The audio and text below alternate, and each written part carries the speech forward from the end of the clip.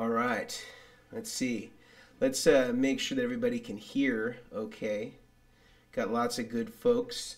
I also want to point out today that we are going to be doing some giveaways. I have 5 brand new T drives. Some are in the brown colorway, others are in the gold colorway. I'll be giving away 5 of these throughout the stream today, and these will be shipped directly to you. And this is available whether you are in the United States, whether you're in Europe, whether you're in Asia, any continent. We do not discriminate. Whatever that is, this is where we will send these pedals. So again, I have 5 of these I'm going to be giving away today. And the way that the giveaway component works is essentially what you need to do is you're going to answer a question. We're going to kind of have like a Vertex pop quiz. I'm going to be asking you questions about things that we ordinarily talk about during our streams. So these could be things about buffers, these could be things about power supplies, these could be things all over the map that we talk about regularly as best practices for DIYers. And if you answer those questions correctly, the first person to do so will be a person that gets a free pedal. So we're going to be talking about that. It's going to be pretty cool. You're going to get to see all this, and we're going to do it a little bit differently today. Today, how we're going to do it is you're actually going to email us when I ask you the question, because one of the difficulties that we've had is we've had to track down the winners. Some people just don't like free stuff for whatever reason. So we had some people win, and we were celebrating with them in the comments, and then when it came time to get them their stuff, they disappeared, and we couldn't contact them. So I think this way what we'll do is we'll have you email us your answers. So we'll get a bunch of emails, presumably, which is okay. But the first one that comes in, it'll be easier for us just to see whose email comes in first. There is some delay on YouTube, I noticed, so some people will answer the question first. They'll see it on their screen as though they answered first. But in the master feed that we have on our end, it maybe shows up 3 or 4 comments in, and so there were some discrepancies where people are like, oh, I thought I won, and then they show me their screenshot, and we took screenshots last time as well, where comments will come in different orders, different than maybe what you see on your screen. So this will just eliminate it altogether. You'll just email us your answer, and we can check that immediately, and Mahia can go back and do it from there. So that'll be easier. I also have mint water here today. It's pretty warm, so I have the door open back there. So our lighting is a little bit blown out, but I think we'll make do. So just wanted to thank Justice, by the way, for the super chat. We're going to have some good sleepers here for you, and I'm actually anxious to hear about your sleepers as well. And if you've never heard this term, sleeper pedal, I'd be surprised if you haven't, but if you haven't, basically it's a pedal that maybe is a little bit under the radar. Maybe people haven't heard of it or not aware of it. And most of these pedals are below $200. Some of them you can get way below $200 if you're kind of timing the market right. You're looking to see when stuff's coming out. And some of them are, some of these are even below like $75. So these are some good sleepers that I've used over the years and that I still use now. And I think that they really have withstood the test of time. And so I'm anxious to hear what you guys think. I'm going to be demonstrating some of them. Just so you kind of know my signal path. Today I'm going to be using a kind of like my shredder, my 80s shredder Strata. It's made to resemble the 1965 Dan Huff Stratocaster that was modified to have a Floyd Rose. So that's what I'm going to be using today. This is made by LSL, and it's a really great replica. LSL makes fantastic guitars, and this one is excellent. So I'm going to be using this, and the reason why is that it's got a humbucker. Some of these kind of gainier pedals I think sound a little bit better with a humbucking pickup. And I have the humbucking pickup in there is a Tyler Secret pickup, which I think is made by Seymour Duncan actually, but I don't know. This is what I've heard. And then the neck and middle are DiMarzio Virtual Vintage.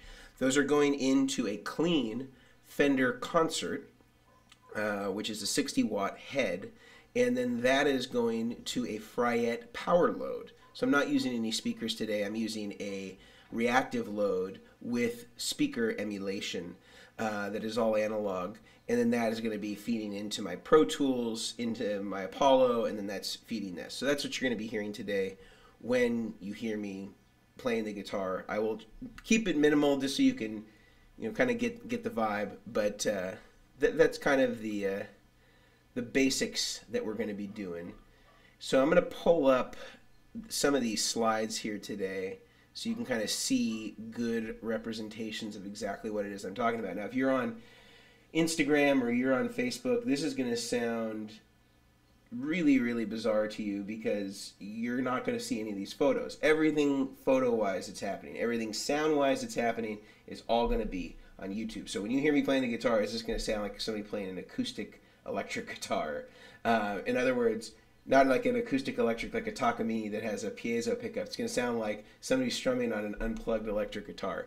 So you want to make sure, if you are interested in really hearing it, you definitely want to make sure that you tune in to us on the YouTube side, which is linked in our bio, which is linked in the very first comment that I made on Facebook. So let's pull these up. I got some slides here. Let's just see what our very first one is that Mejia put in the batch here. And then we'll get into questions after we go through these. Or maybe we'll go periodically, because I think last time there were so many questions, it was hard to keep up. So maybe we'll go intermittently between the two. All right, here we go. Rig Doctor slides. So this is the first one, actually. This one is a super cool one. This is the Jacques Meistersinger chorus. A lot of people know about this, maybe, but a lot of people don't. So I wanted to talk to you about the Meistersinger chorus. I mean, if the name does not enroll you alone, then what are we even doing here, really? So I have it plugged in here, and it's mono. So some people who are seeking a stereo course, they couldn't use it like this, but you could always buy two, and you could have stereo then.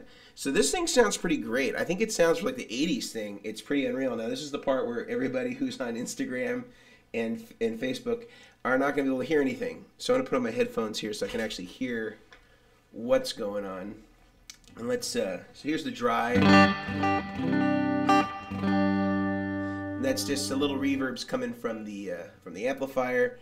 I'm just going to put everything at noon here on the Meistersinger.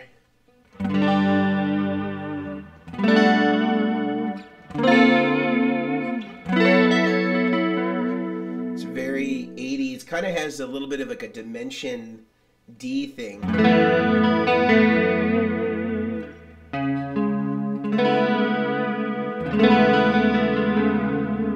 Kind of more like the Holdsworth thing.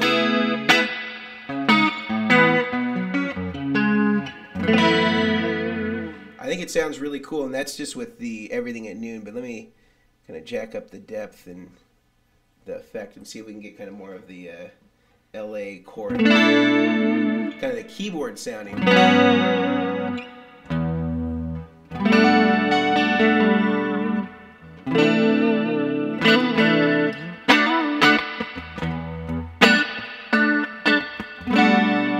I think it sounds really, really pretty.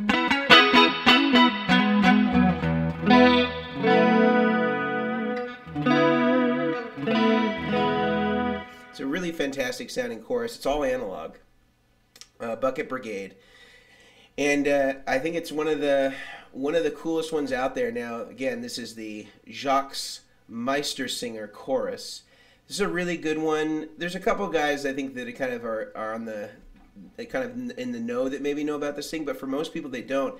And this one is sort of their newest looking one, but they had other ones that kind of looked more like Boss pedals, and they had a similar sort of actuator as a Boss pedal. It's the exact same thing. And I see these routinely between like $100 and $110 or so. So it's actually a really great deal. Like I've even seen some for like $89. So if you want like a really nice, legit analog Bucket Brigade chorus that like really does kind of like the faux tri-stereo or the kind of the dimensional sounds, I mean, it really kind of gets that keyboardy, kind of takes the bass out, but that's part of that sound. I mean, put some delay and compression on that, and you're in LA studio tone.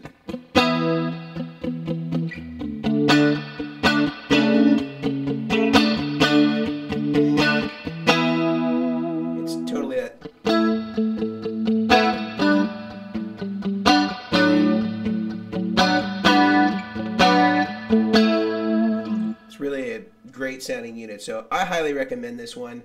Again, if you are on Facebook or you're on Instagram and this just sounds like somebody playing an acoustic guitar, it's because everything is being routed through my Apollo, through our Pro Tools, and going into YouTube.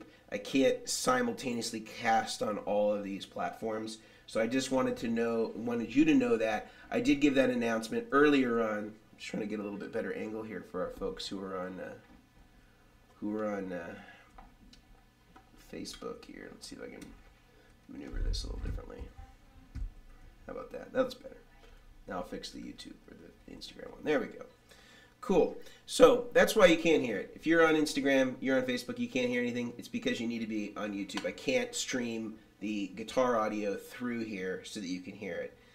All right. So that is this very first one, the Jacques Meistersinger. Is a very German kind of name. But Jacques, I don't know, is that French? Maybe. So that's the very first one.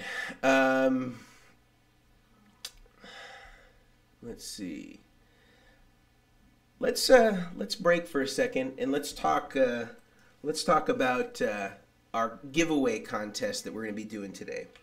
And we'll maybe give away one pedal here to start things off. So if you weren't privy to what we were talking about in the earlier part of it, we're going to be giving away a T-Drive. 5 of them, in fact. 5 of them throughout the stream. So this is going to be the very first T-Drive. Some of it will resemble this pedal exactly.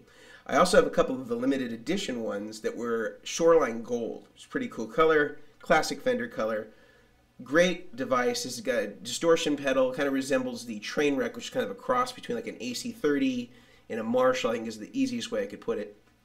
So this is a great pedal. You'll get this for free, and it's available for everybody, whether you're in US, whether you're international. Doesn't matter. If you win, you're going to get it. Free of charge, and even if you're out of state, I will mark it as a gift, and hopefully that will prevent you from incurring any unnecessary customs fees, because I know how that can really be problematic for some of you people internationally.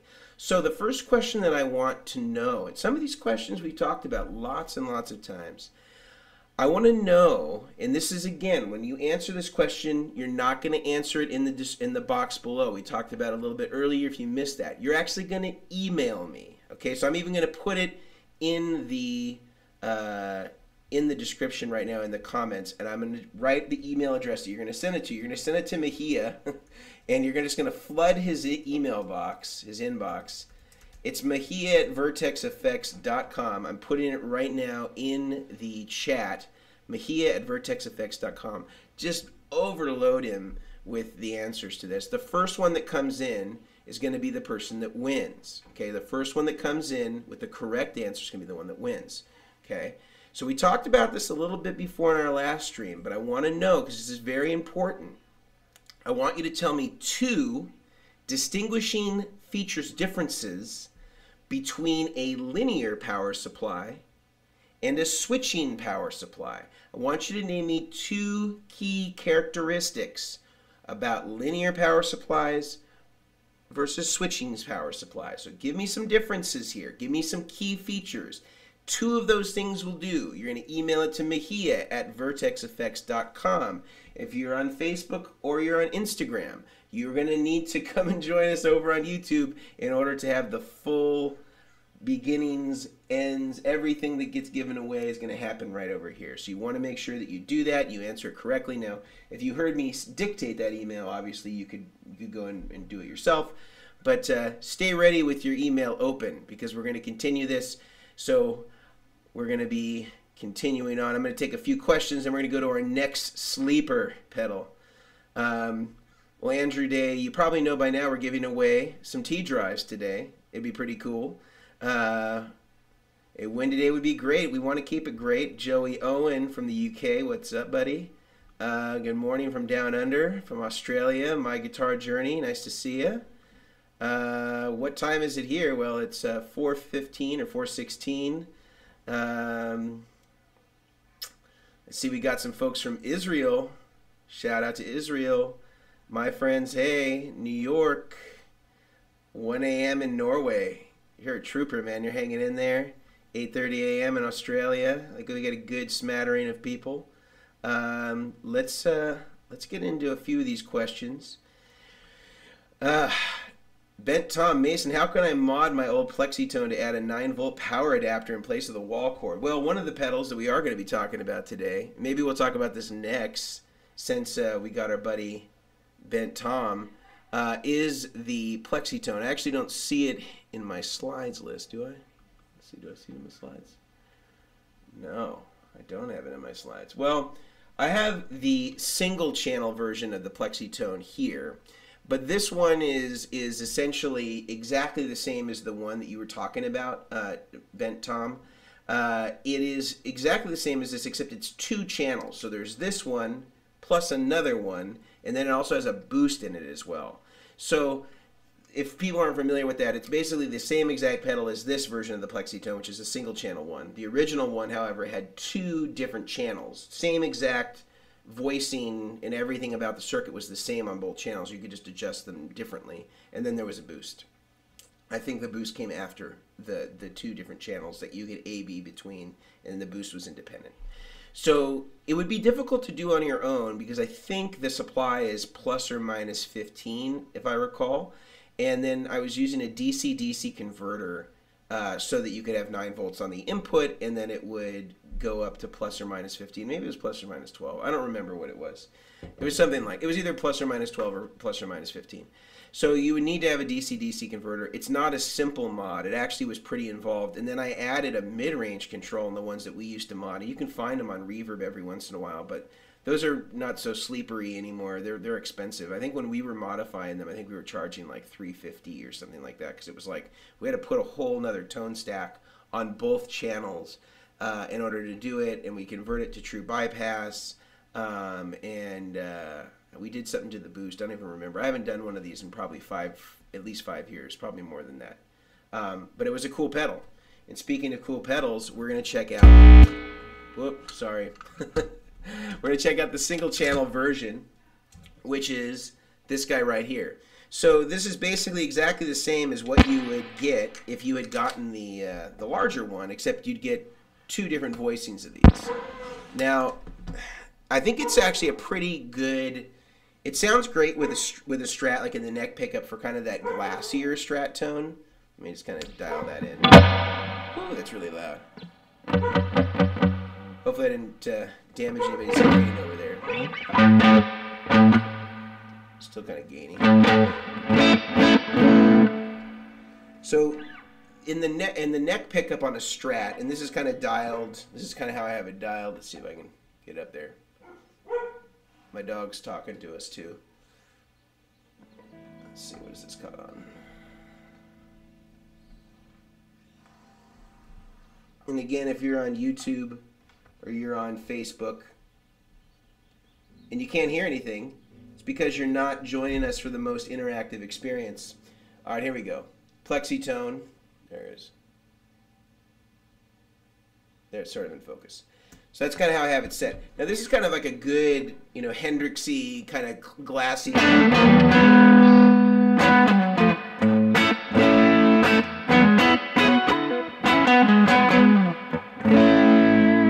Has a nice glassiness to it, and it cleans up pretty well. So like this is like if you were going to go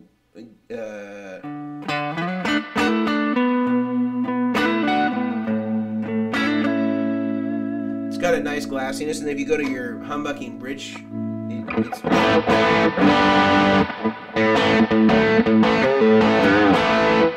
it's got a nice kind of growl to it. And then if you want to go higher gain, it's kind of like a higher gain setting. I don't want to make it too loud because I don't want to clip our...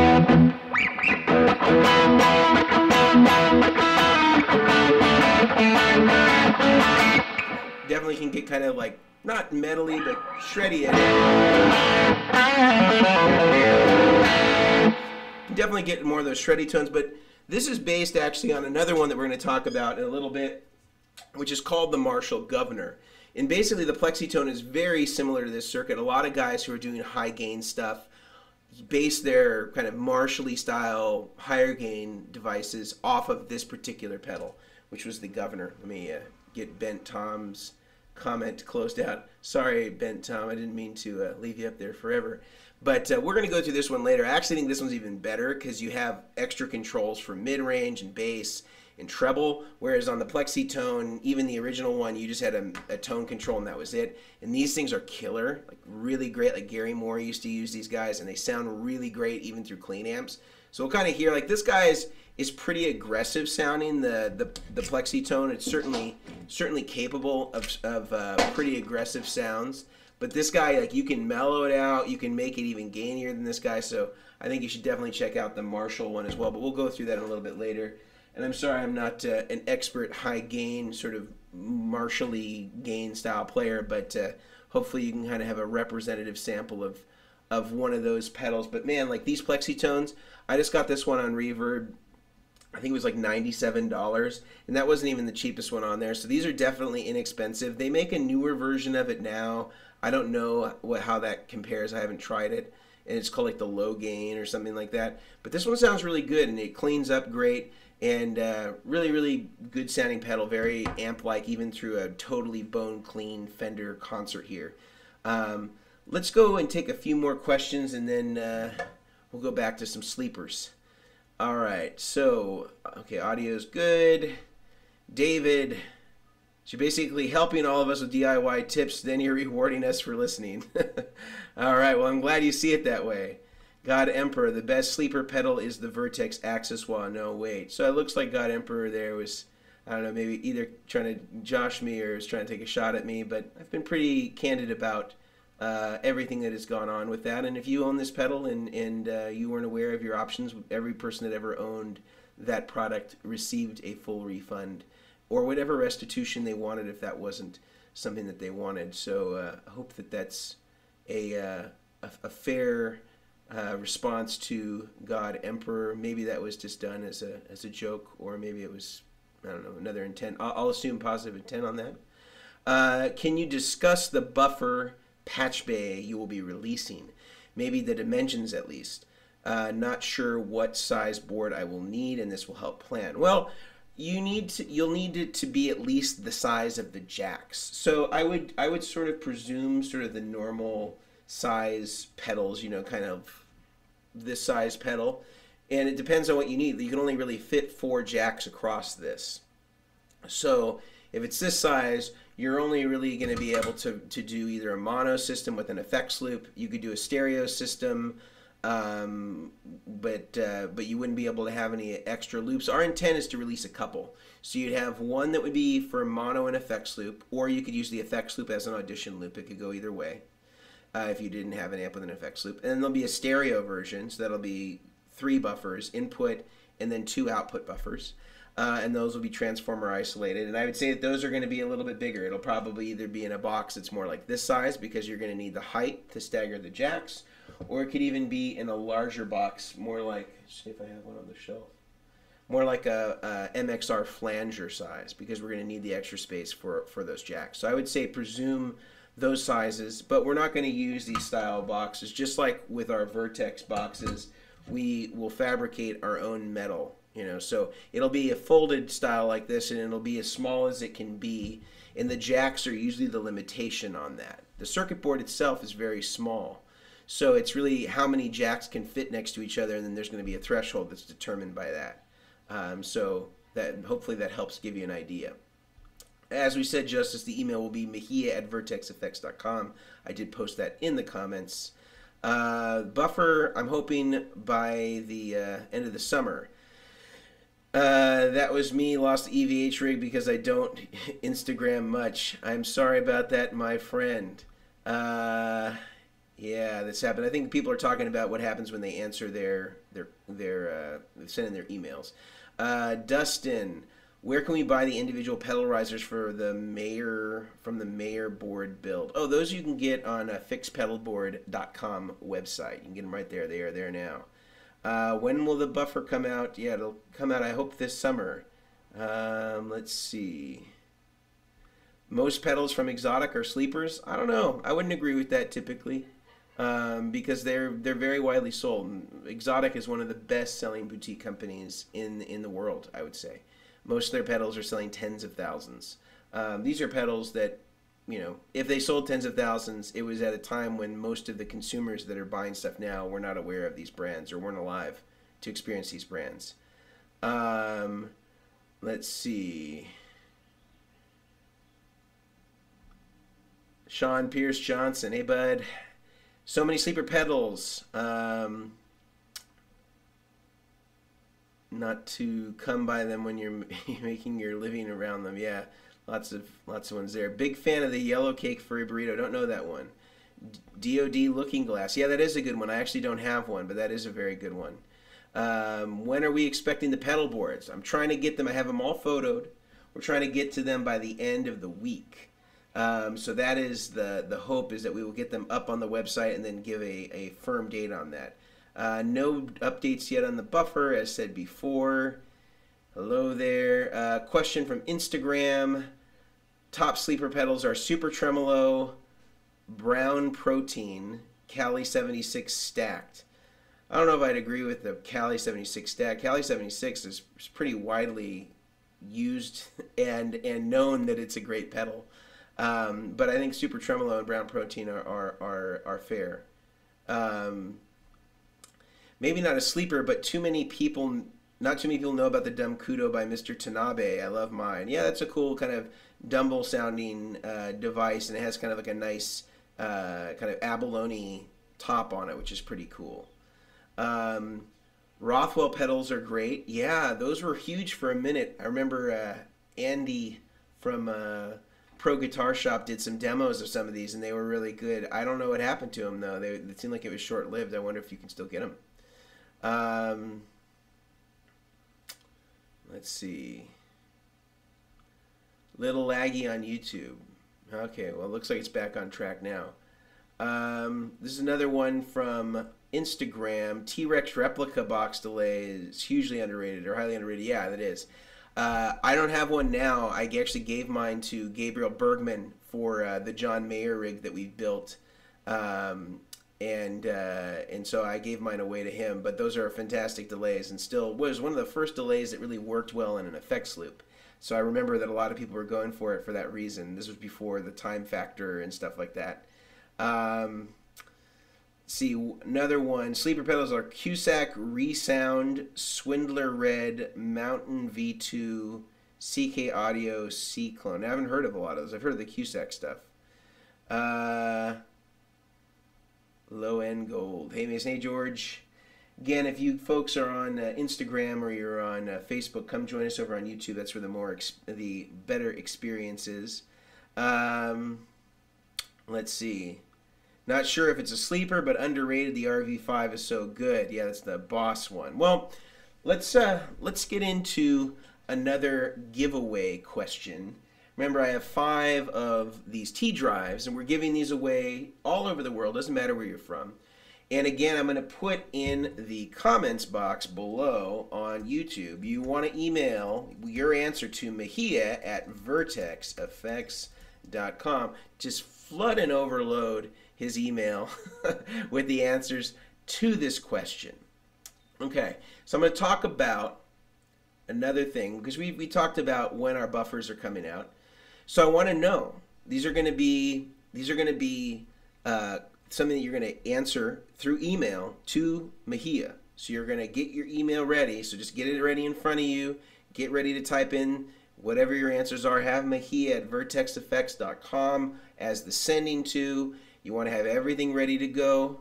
The question is, I want to know these 3 specs. When you're deciding on the impedances of your input and output buffer, I want to know, what should the input impedance be and what should the output impedance be? And this is the third part of it that's going to be tricky, is let's say that the input or output impedance doesn't quite match the standard. I want you to tell me what the acceptable range is for input and output impedances that are acceptable. So I want you to tell me what the ideal input, ideal output impedance is, and then what the range of acceptable input and output impedances are for a buffer. Go ahead and write that to Mason Mejia. First person to answer it correctly will win a free T drive. All right. Let's, while that's happening, let's go into another one that I dig. See, we talked about, we did the Plexitone. I'm going to move the ones we've already done aside. Done that. Let's go to, I don't know if this one has a battery in it or not. This is this is a great one for tremolo. Actually, yeah, there's two great ones I have here for tremolo. I have the BFD, which is the Blackface Deluxe tremolo. Excellent tremolo. It's actually made by Bad Cat as the manufacturer, although they weren't the one that designed it. It was a company called Vintage Technologies. And then the Keeley modded TR2, but even the stock TR2 is pretty dang good. So I want you to hear these. I want to see if this one doesn't have a 9 volt on it, so I forget whether I put a battery in. If I didn't, then I apologize, and we'll have to check it out another time. But my fingers are crossed right now that there's some sort of power in this thing. Let's hear what this Blackface Deluxe BFD sounds like.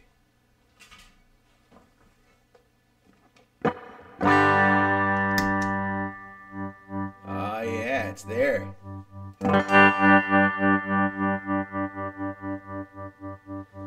This is such a good natural analog tremolo.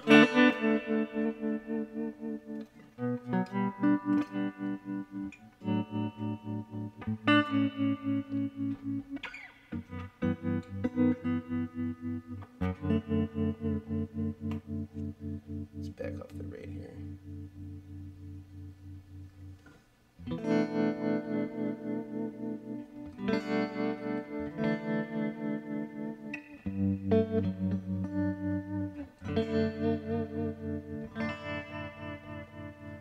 Yeah, it's very natural. Let's go like a single kind of.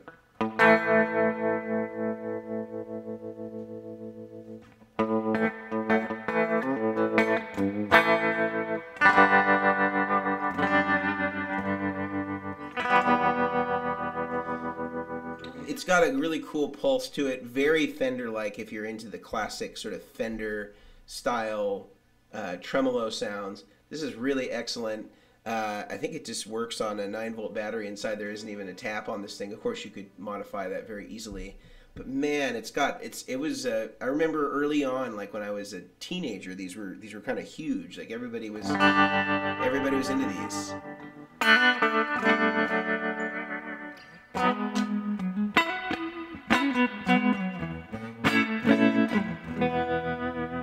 Sounds really great, very natural. Let's compare that to the Keeley one. I like the Keeley because it's got the volume control, and sometimes when you have a lot of depth on it, you can lose a lot of output. So this kind of helps mitigate some of that issue. Let's use. You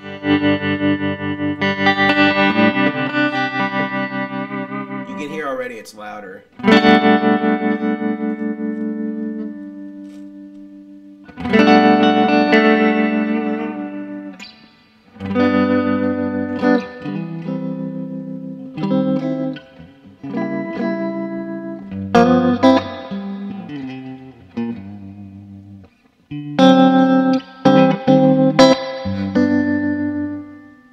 Sounding pedal tube. These are both really inexpensive. I can get you can get a regular Boss TR2 for 50 bucks any day of the week on Craigslist or on Reverb.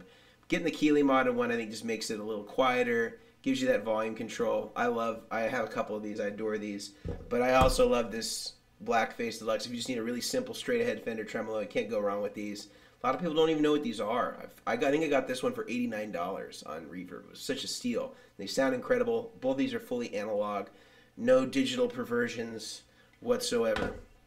So, let's take a few more questions here. And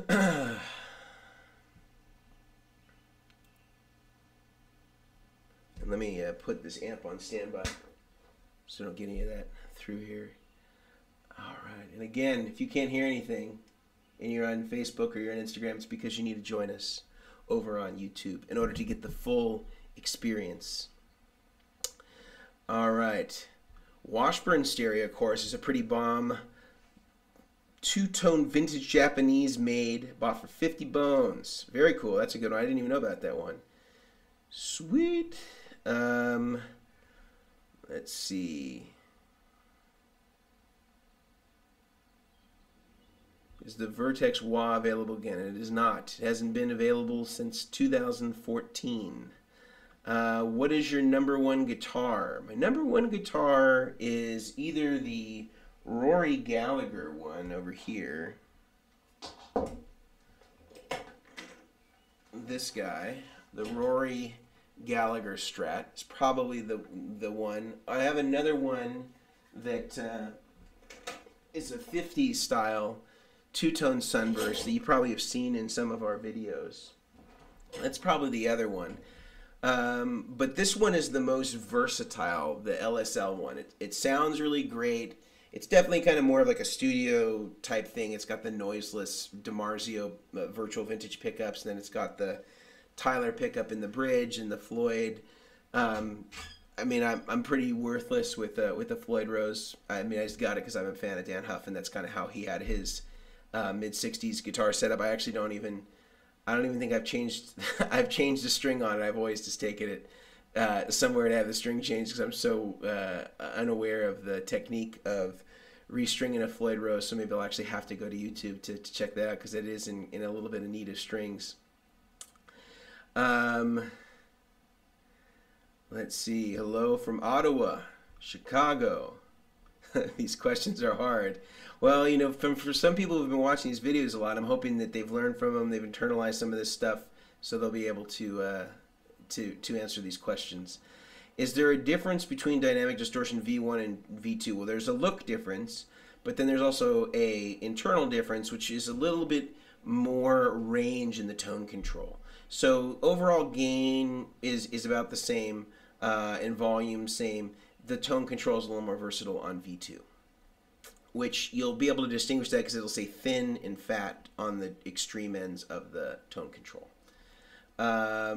Sacramento, Pro Analog Devices, am I allowed to answer the supply question? Sure, why not, Scotty?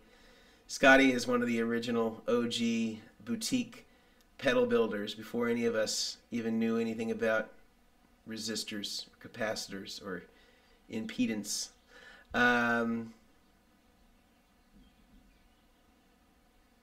Yeah, I don't have any plan to remake that, but I do have a cool wah here that we are going to talk about later. I'll give you a little sneak preview of that. This is called the Blubber wah. This is made in Japan.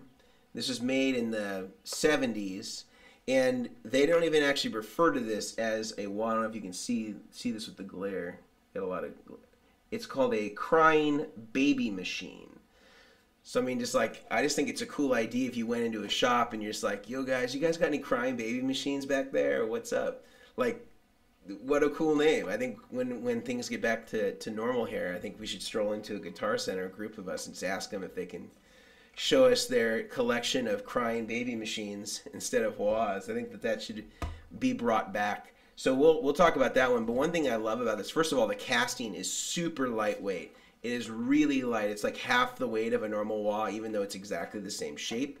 The other thing that's cool about it is it has that vintage throw that's really short, like a lot of the old Voxes and the McCoys and the V846s.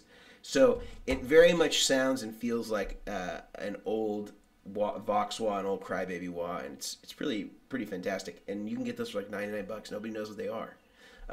Maybe after today, they won't be 99 bucks anymore, but they are fantastic. Have you ever tried the Les Leas? Yeah, that's a cool pedal. I remember trying one. I think Josh Smith had showed it to me once. Hey from Peru. Hey from Sweden. Blues Driver Waza, I think, versus OCD2. They're totally different, man. I don't know if they're even comparable. I think that if you want a Marshall sound, the OCD is definitely better.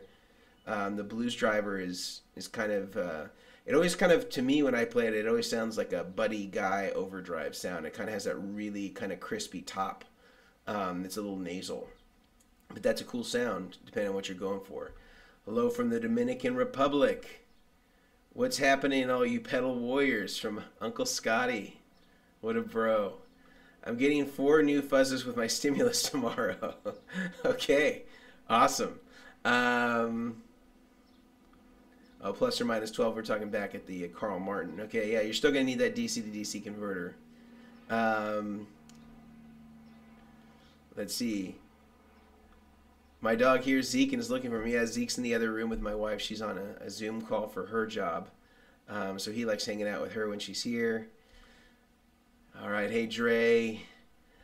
Question from Instagram. This is sleeper pedals are Voodoo Lab Sparkle Drive. Very true. That's a great one. A great tube screamer. Ibanez DL10 delay. That is a good one. The Oko Coco Comp. I haven't heard of that one. But I had an Oko Diablo once, which is kind of like a Dumbley overdrive. Frankie X, hey man, why not make your own line of tube amps? Yeah, tube amps, man, it's such that's a hard business to be in. I think it's the hardest business in the industry to be in on the guitar side, because people aren't buying 20 amps. You know, they're buying 1 or 2 amps. If you're doing pedals, you're getting, 20 plus pedals a lot of times. Buying amps and being a good amp manufacturer is like, being a refrigerator manufacturer. It's like if you make it well, nobody's going to need that amp again for 20 years. So it's like you're selling a product where people are just not buying a lot of those anymore. So a lot of amp manufacturers struggle to continue to sell volume of amps. And so I think the pedal industry is certainly where I plan to stay. I don't have any aspirations of building any amplifiers. And there's a lot of guys that build great Dumble amps. So you don't even need me to do that. You already have a bunch of great guys that can do that. Tech 21 used to make some cool stuff. Yes, they did. They had a Vox pedal that was incredible. I don't have one. But Henry Kaiser had hit me to it, and it's really, really cool. I love the Guv'nor. I had the gold version. Guv'nor's great. Scotty.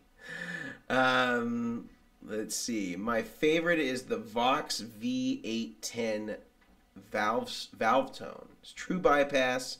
I don't know if I know this one. Is it the one that's like chrome? If so, I might have heard of this one. Best tweed in a box. I had one here actually. I don't know what happened to it. I thought my favorite one was the one that Mad Professor made. I thought was pretty awesome. But maybe guys like Scotty have a good interpretation of that.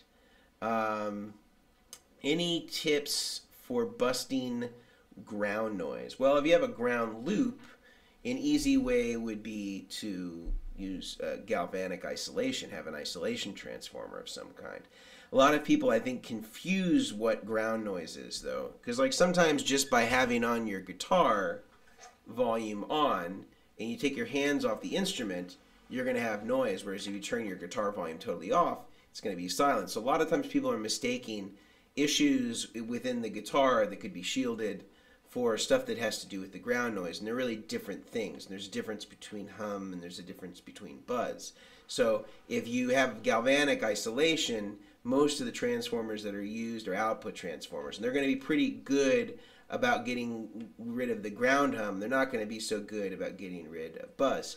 And there's, so there's different ways to attack this. So I guess the question for me is what exactly is the problem? Is it actually a ground loop?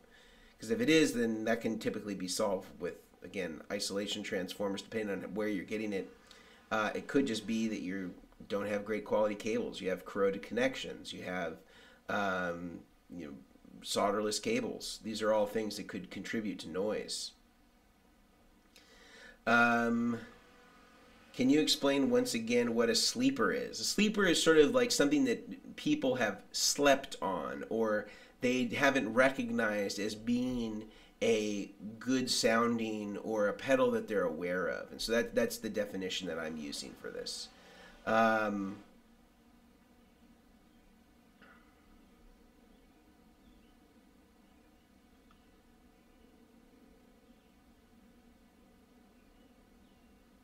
I don't know what this is in response to, but yeah, I was modding the devices before the smaller one came out. That is true, but I don't know what the response is to.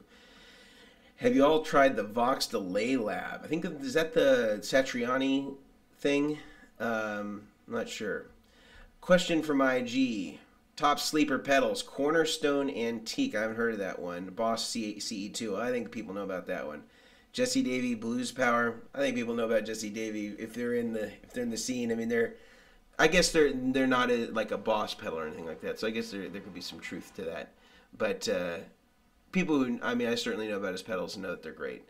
What is your favorite Klon style pedal? I think the best one is the Centura or the Rocket, the J Rocket Archer ones. I think are the best. Let's get into another pedal. We've talked about tremolos. We haven't talked about fuzzes yet. Right up Scotty's alley. Now, I'll be curious to think what Uncle Scotty thinks of this one. But sleeper-wise, the Carcosa is a pretty dang good fuzz. It sounds great, very dynamic. These are $99. I think new they're $99. I don't even know how much you can get them for now. They take 9 volt, which is good, and they sound okay on 9 volt, which is unusual for a lot of fuzzes. And it can get even overdrivey if you don't want to kind of kick it into full fuzz gear. But man, this thing sounds good. I'm gonna plug it in. Thank God for the silent plug, so we don't have all this noise right now. All right, let's see what we got. All right.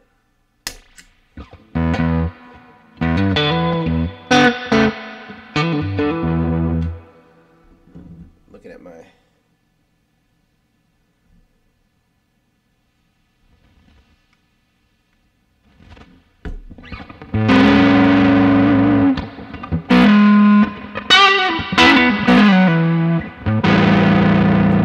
sounds pretty well.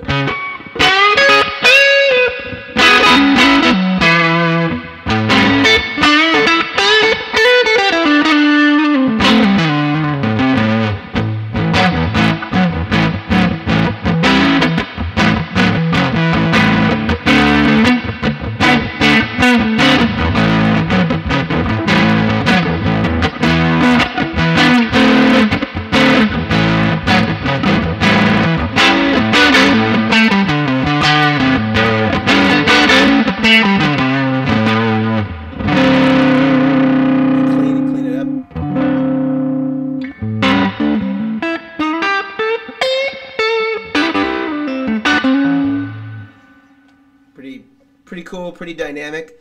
I don't even look to see if it's germanium or if it's silicon, but it's dynamic. It sounds very good. 99 bucks, and can definitely get you a lot of that kind of woolliness, that classic fuzz tone. And then it's got a couple of cool little features with a high cut, and you have a toggle to kind of give you a little bit more variety. I think the Carcosa is definitely a winner for 99 bucks, brand new. I mean, how can you go wrong with this? This is a great fuzz. True bypass. The guys over at DOD made this before they stopped making pedals. So highly recommend you check out the Carcosa. Excellent. Dig that one big time. Let's give away another T-Drive.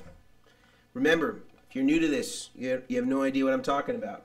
You can't hear the guitar. The reason why is that we're broadcasting all this over on YouTube. So you want to join us on YouTube, there is a link in our bio, there's a link in this conversation. So if you want to get a T-Drive, you have to answer this question. Now this is going to be a multifaceted question, and you have to send it to Mejia's email. We're just going to flood him with email. It's mejia@vertexeffects.com. I'm putting that in the chat box. You want to send this answer to him so that he will know who the first person is to answer this correctly. What we're going to be talking to you about, what I want you to answer for me. This is something that we've been talking about a lot in some of our other streams and some of our other videos. Ooh, I don't want to make this too hard because I saw some people complain that these questions were too hard. I want it to be medium hard, accessible enough where people aren't going to be pulling out their hair on this one. Okay. This is going to be a little bit tricky, but I think some people are going to get it. Scotty's definitely going to get this. Okay. So on a lot of these power supplies that we use, in particular the linear ones, these are your Voodoo Lab, Decibel 11, your Walrus Audio. Some of them will use steel enclosures. Some of them will use aluminum enclosures. Now, some of them will use aluminum enclosures because it's a little bit better for the purposes of heat. So they can use the enclosure as a heat sink. And some of them will use steel. But I want you to tell me, there's two different types of shielding that these offer that are different from each other. Aluminum offers one type of shielding. Steel offers a different type of shielding. And I'll give you a hint. It begins with the word electroblank shielding. Electroblank shielding. On steel, it offers one of those types of shielding. On aluminum, it offers a different type of shielding. I want you to tell me what those two different types of shielding are.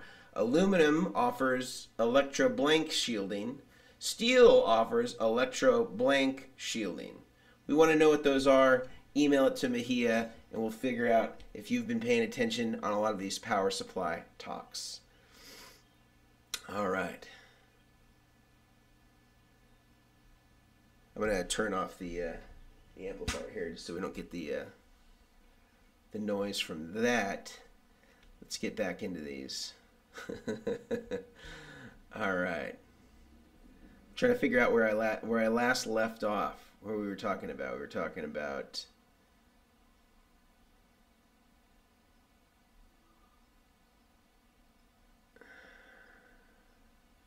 the Guv'nor. We got to that. Talked about what a sleeper meant. All right. This is one from Devin. His suggestions. Boss CE2. I think that one's pretty well known. Bad Monkey. Okay. EP Booster. That one is super well known. Everybody's got an EP Booster. My grandmother has an EP Booster. But I agree with you on the Bad Monkey. That was a sleeper pedal. The Whirlwind Phaser too. I think all the Whirlwind stuff is actually kind of a sleeper. It's really higher quality clones of the MXR stuff. So yeah, I'm surprised that more people don't use those. Scotty does not consider Exotic boutique. Yeah, I don't think that they're boutique either. I think maybe they started that way, but I think now at this point, I mean, they're not making anything in their garage by themselves or anything like that. Let's see. Did you talk about any DIY pedals? No, I mean, I don't know any. If it's a DIY pedal, then I don't know how it's a sleeper. I mean, unless you're selling them and then they're not really DIY anymore. Let's see. Bondi Sick As is a sleeper. I don't know if I'd call that a sleeper either. I mean, people know what that is. It's not really like an under the radar or like a cheap and expensive pedal. I don't know. I mean, I guess in some ways it could be. Pro Analog Super Quack. Yeah, that's a great one. My buddy Mark Karen had showed me that one. It's a great one. Love Pedals, Church of Tone, COT. It's a great one as well. Single knob one and the folded enclosures were great. I have a bunch of, what's that?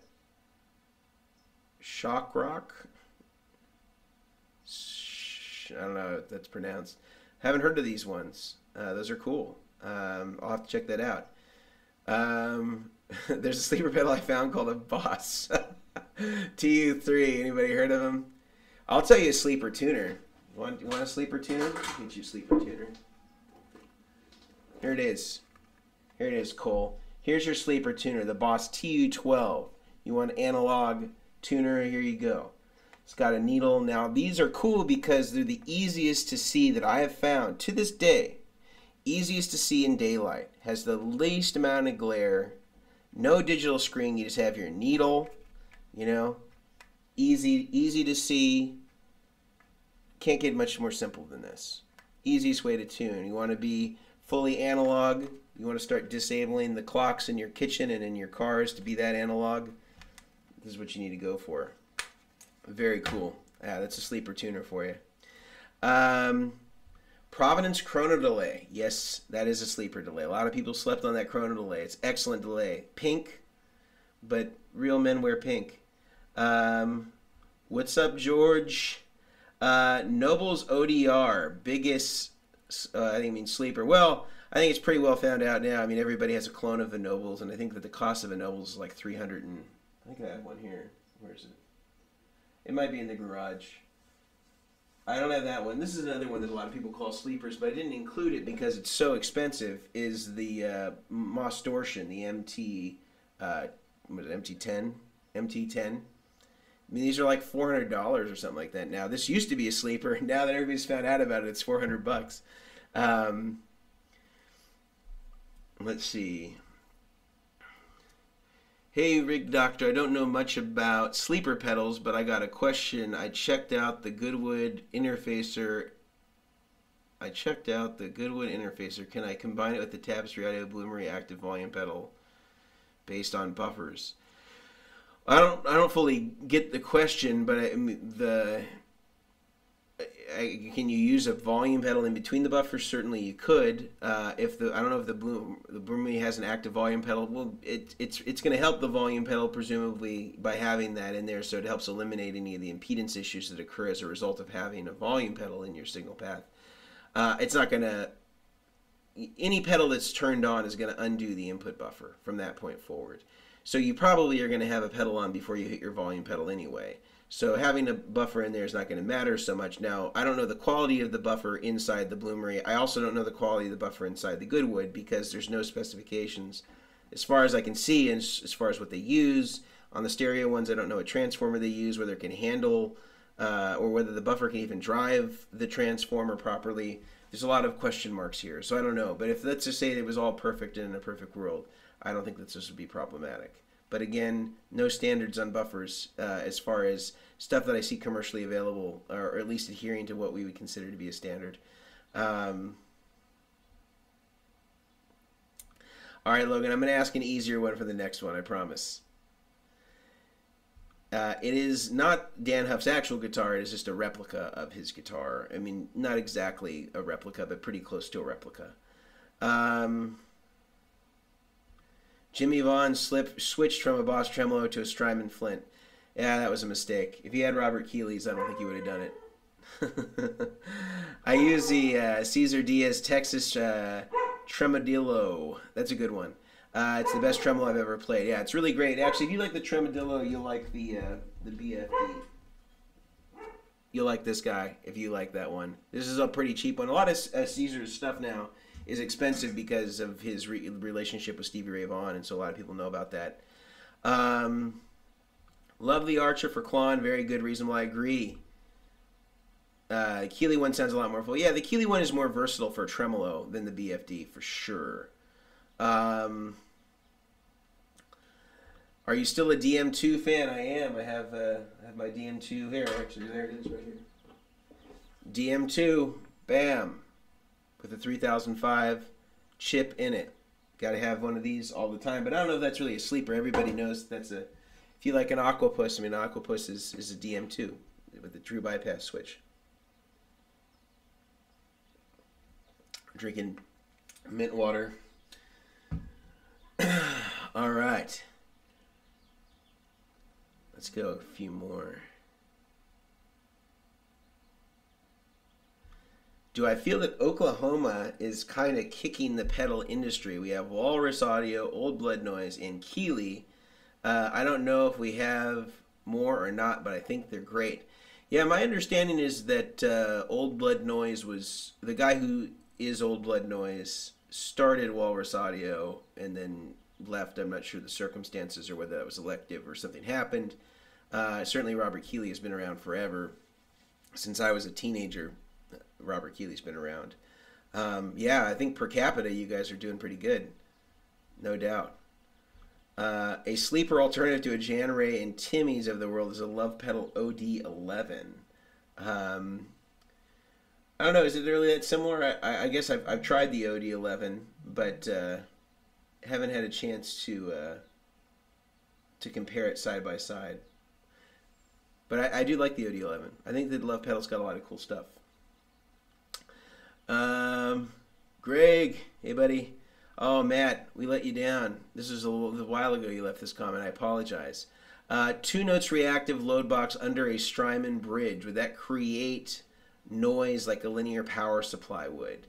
Well, if it has a transformer in it, you will have some potential for noise.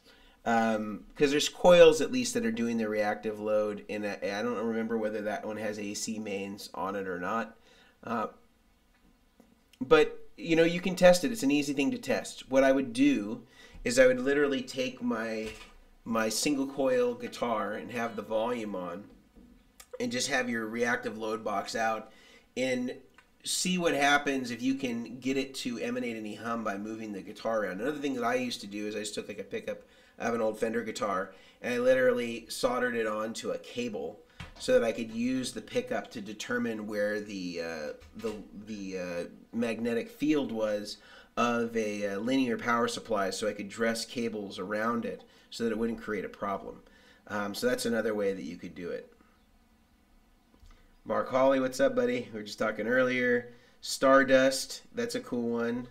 Sparkle Drive mentioned a few times. Barber, yeah, man, I forgot about Barber. He's got some really cool stuff. Fan of the Janray, not really an underrated, but just curious what your take is. I think it's just a matter of taste if you like that or not. I think it sounds good. I don't think there's anything wrong with it. I don't own one myself. I've had one in the past, but I don't own one now. And it wasn't that I didn't like it or that, that I was like, just like a get rid of this thing sort of thing. I just think, I don't remember if like somebody traded me something that I wanted more for it or what the circumstance was, but I think that they're fine. I mean, if somebody brought one to me and wanted it on their board, I wouldn't have anything bad to say about it. Ottawa, Canada in the house. Solderless, boo. Let's see. From Instagram, Tech21 DLA, pretty good sweet pedal, analog pedal. I didn't know it was analog, but I remember the DLA. The delay was very good. My buddy Paul Trombetta is really into these. Paul Trombetta designs make some great fuzzes. Jack Ford, what pedal do you think could have saved Puddle of Mud's cover of About a Girl? Did it's just to save Puddle of Mud's cover? I don't know. Was it that bad? I never heard it, I guess. I don't know. If it was really that bad, I don't think any pedal could have revived it. Carcosa's a sleeper I want. All right, well, we've talked about some sleepers. Let's get into compressor sleepers. This one, the DOD Milkbox. Now, this one is one of the cooler ones. There's another one that came after this that's exactly the same, but they changed all of the names on the knobs to like dairy-oriented things. Like instead of it saying level, it said cream. And instead of saying compression, it said like milk fat percentage or something like that. And so it would like go from skim to whole fat or something like that. And then they created like a design that looked like, the pigment on a cow. This is the cooler looking one. They're both exactly the same.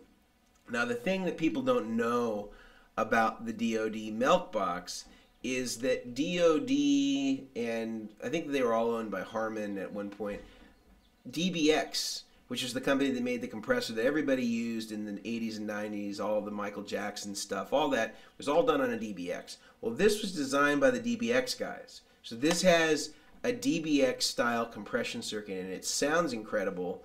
If you like that classic kind of 80s compression, the Michael Jackson kind of Paul Jackson Jr. thing, this is the compressor for that. It does it better than anything, and I actually recently shot it out against all kind of the DBX style clones that are out there. This is still by far the best, and the person that told me about this was actually Michael Thompson, and the only reason why he stopped using it is that he had a big gig, or I think it was for the Grammys, when Celine Dion had sung the theme song for Titanic, and they had to do this fast stage change. And as soon as they churned over the stage and they were supposed to, enter in with the, the chorus section of the song, the Milkbox, I guess, apparently took a dive and he had to go directly into the amp. And so he was afraid to use it anymore. And so that's the reason why he stopped. On a lot of those early records, Michael Thompson was using the Milkbox. Let's hear what that sounds like. I'm going to set everything to noon here. I actually loaned my other one to Mejia. So he's got the other Milkbox sitting at his house. But this thing is pretty tight. I'm a huge fan of this.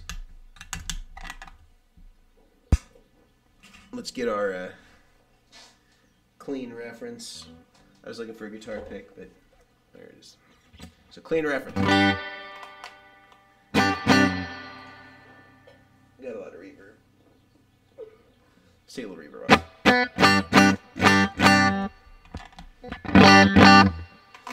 super dynamic in.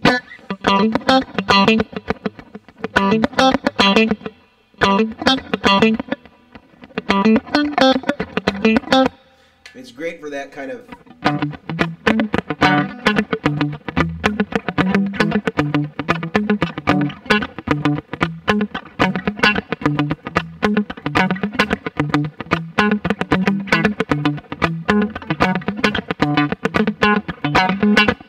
For that Michael Jackson stuff, it's like incredible. It like nails that, like just the snap of it.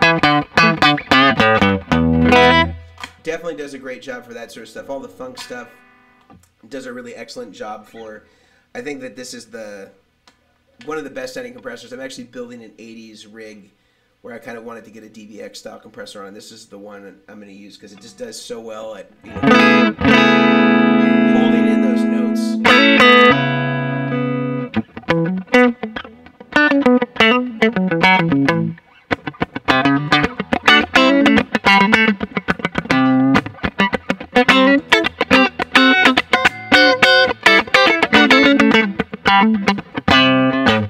It's really very musical. Sounds great. I just got this one on Reverb I got it for like 80 bucks, something like that. Everybody's sleeping on these. This is like a DBX in a box. Sounds great. Pretty low noise floor. Right now the guitar's just sitting there. It's not out of control. Very, very good compressor. Highly recommend it. And if you're willing to get the ones with the cow udders or whatever it is on there, it looks the same colorway, but it looks a little sillier. But still the exact same pedal. 80 bucks for these like all day long or less. So definitely check out the Milkbox Compressor. Again, if you're watching us on YouTube, you're watching us on, or sorry, not YouTube, you're watching us on YouTube if you're already here. If you're watching us on Instagram, you're watching us on Facebook, come and join us over on YouTube. This will make a whole lot more sense, and it won't just sound like I'm playing an electric guitar acoustically. You'll actually get to hear everything going through Pro Tools. Sounds pretty decent, I think. So let's continue, and we're going to do another giveaway. I think we've done 2 or 3 so far. That means I have 2 more left. Correct me on that if I'm wrong. I'm giving away T-drives. I'm giving away 5 of them during the stream. I think we've given away 2 or 3. Can't remember the exact number. I'm asking questions. You're going to answer these questions by sending an email to mejia@vertexeffects.com. That's MEJIA. And Mejia is going to receive your answers to this Vertex Pop quiz. If you answer correctly, you will get a free T-drive. The first person that answers it correctly will be the winner. So this one I'm going to make it a little bit easier because we did have some complaints that I was making the questions a little bit too difficult. So this one is a fun one, but I'm going to ask this one. It's not too hard, I don't think. It's not too hard. But this is the thing that actually has been happening to a lot of people that have been following our DIY tutorials when they're making their own guitar cables. So a lot of people I've noticed on Instagram here, on YouTube, they've been transitioning their solderless cables over to soldered cables. And that's great. But a lot of them are not following the directions of the videos exactly. They get the basic gist of it and they do all that perfectly. There's one thing that they forget to do. And I'm going to show you an example of it right here. I'm going to bring it up on the screen so you can see.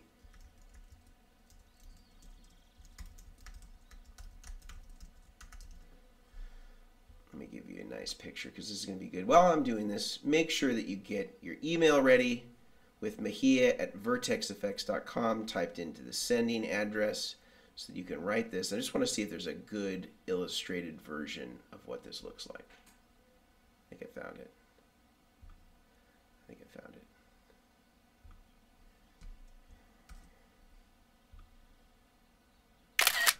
All right, let's bring this up on the screen. So I'm going to show you a picture here of a Mogami cable.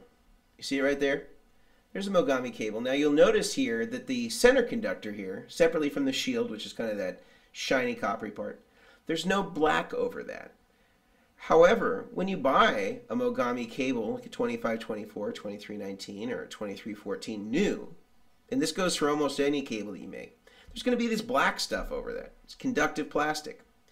I want to know why that needs to be removed. What happens if you don't remove that and you go to make your soldered cable? What happens if you try to make your own cables and you don't remove that soldered or that black conductive plastic and you end up soldering that to your connector? Why don't you want to do that? Why is it important that you remove this conductive plastic? First person to email Mejia with the correct answer will win a free T-drive.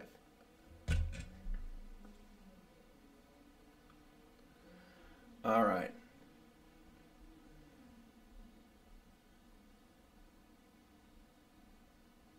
Let's see.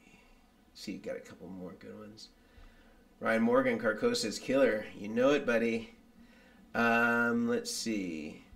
My Sleeper, divided by 13 lift. Yeah, I forgot that divided by 13 was making some pedals. Beat out an original claw and original blues break. Well, I guess it depends on what you want, right? Because it's not that that's necessarily emulating any of those pedals, but Ross Chorus R88, I remember those. Those are great. MXR M300 reverb. If that's the MXR reverb, I don't know if it's a sleeper. They probably sold 50,000 of those. They're everywhere. Prince of Tone. Okay, yeah, I guess not as not quite as popular as the King of Tone, but still some in there. Digitech Expression Factory. Yeah, that'd be a good one. That's a good one. We already talked a little bit about the Nobles ODR1. DOD Looking Glass and Menatone King of the Britons. I would agree with those. We talked about the Looking Glass a little bit earlier, but the Menatone King of the Britons is great. Also the Red Snapper, although I don't know if the Red Snapper falls into sleeper category. Dan Electro Tuna Melt. Yep, those are cool. The Benoit from Barkisberry from BBE, also very excellent. Boss DD20, also excellent. We had some people say Timmy by way of Janray and the Love Pedal Amp 11. Let's see. Spaceman Effects Voyager. Yeah, Spaceman Effects has been slept on for sure. I would agree with that. Let's see. Love My BBE 2-timer delay from 15 years ago. I don't know that one. How about the Digitech Supernatural, big sleeper? Yeah, Digitech Supernatural. I actually have the one that came before the Supernatural, which is this one, the RV7. This is my favorite reverb of any Stompbox style reverb. This is my favorite one. It has a Lexicon chip in it. And the Supernatural was kind of just a side kind of shooter, a derivative of this one. Very, very excellent digital reverb. One of the best ones out there, especially if you want kind of the classic studio sound. In fact, let's plug this guy in right now. I'm going to put on my favorite setting, which is the plate setting. It's very reminiscent to me of the classic kind of studio Lexicon, like PCM series stuff. I think it sounds great, very natural. I'm going to turn the reverb off on the amp. Let's hear this thing.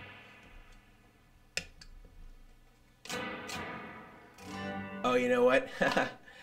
We're not going to be able to use this because I modded it to 100% wet. So all you're hearing is wet. I forgot I did that.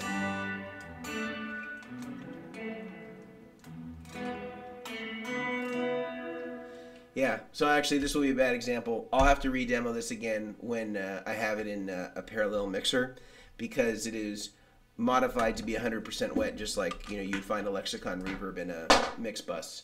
So I cannot demo this for you in series in front of an amplifier where it will have any resemblance to what it should actually sound like. I've modified this one so that it can be 100% wet all the time. So, but do check this guy out. Sometimes people know what this is and they do get expensive, but if you put a search on like reverb or on eBay and just have like a notification show up for any time the Hardwire RV7 comes up, you can get one for probably 100, 110.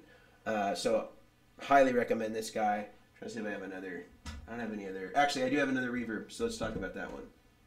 The other reverb, which it kind of falls in that semi-sleeper range, is the Boss FVR1. Yeah, FVR1.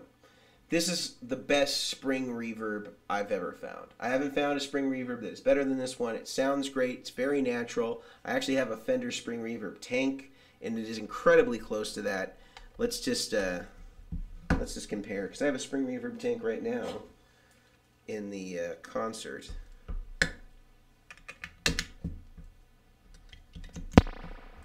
All right.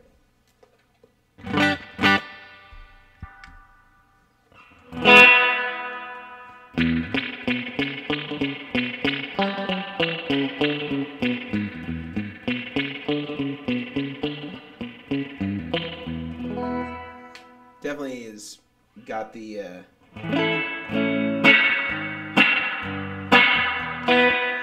it's definitely got that soupiness that you'd want in a surfy kind of reverb. Actually, the guy that had turned me on to this is this rockabilly guy named Deke Dickerson. He's like a huge fan of these when they can't take their reverb tanks for these rockabilly gigs. But man, it really has the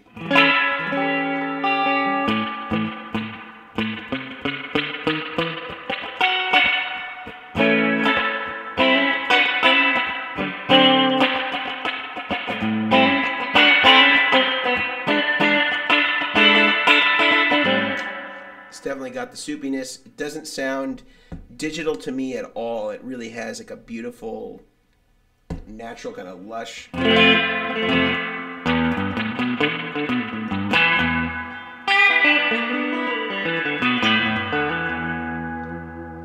Definitely has it. Has it in spades, I think. It's really great for any of the Fender kind of classic reverb stuff.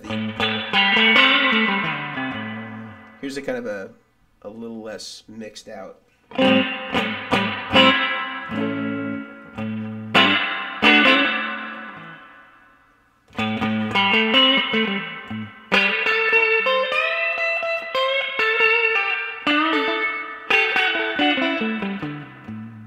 think it's great. Best Fender sounding reverb that I found out there for spring reverb style that's not actually a spring reverb tank. It's the best I've found. So, highly recommend you check out the Boss FRV1. These, again, some guys know about them, so they can get expensive, but if you put on a Craigslist notification or an eBay notification or a reverb notification, you will ultimately be able to find one, I'd say $100. I think I paid about $100 for this one. In fact, Mejia went to somebody's house in San Francisco and got this one for me, and I just Venmo'd him the money because I saw it come up for cheap. And it's definitely one that you need to have in your repertoire. Let's take some more questions here, and we'll get going. Let's see.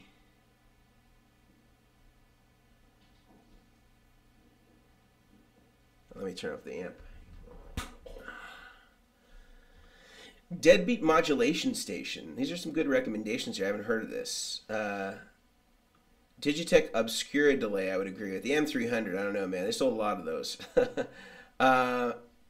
Opinion on the Friedman Power Grid. I haven't tested one myself, but my understanding is that they are a switch mode power supply, which is definitely the way I think you'd want to go these days. I have a TS-808 for playing at an apartment at low volume, but think it is for playing at a loud volume. Well, it certainly will sound better at a loud volume because the more gain you use from it, the smaller it's going to kind of make your signal sound when you're don't have much going on in your amp. Hungry Robot, The Wash, very underrated. Yeah, I've played that one before. One of my buddies, Mark Caron, had that one. Yeah, I hadn't heard of it before he showed it to me. Ibanez LA Metal, Biggest Sleeper, Rat Copy. Yeah, you know who told me about that was my buddy Peter Melton from Quilter Amps. Noble's ODR1. Yeah, I don't know if they're Sleeper anymore, though. TC Nova Modulator. All the Nova stuff I thought was really great. What's up, J Mar? I don't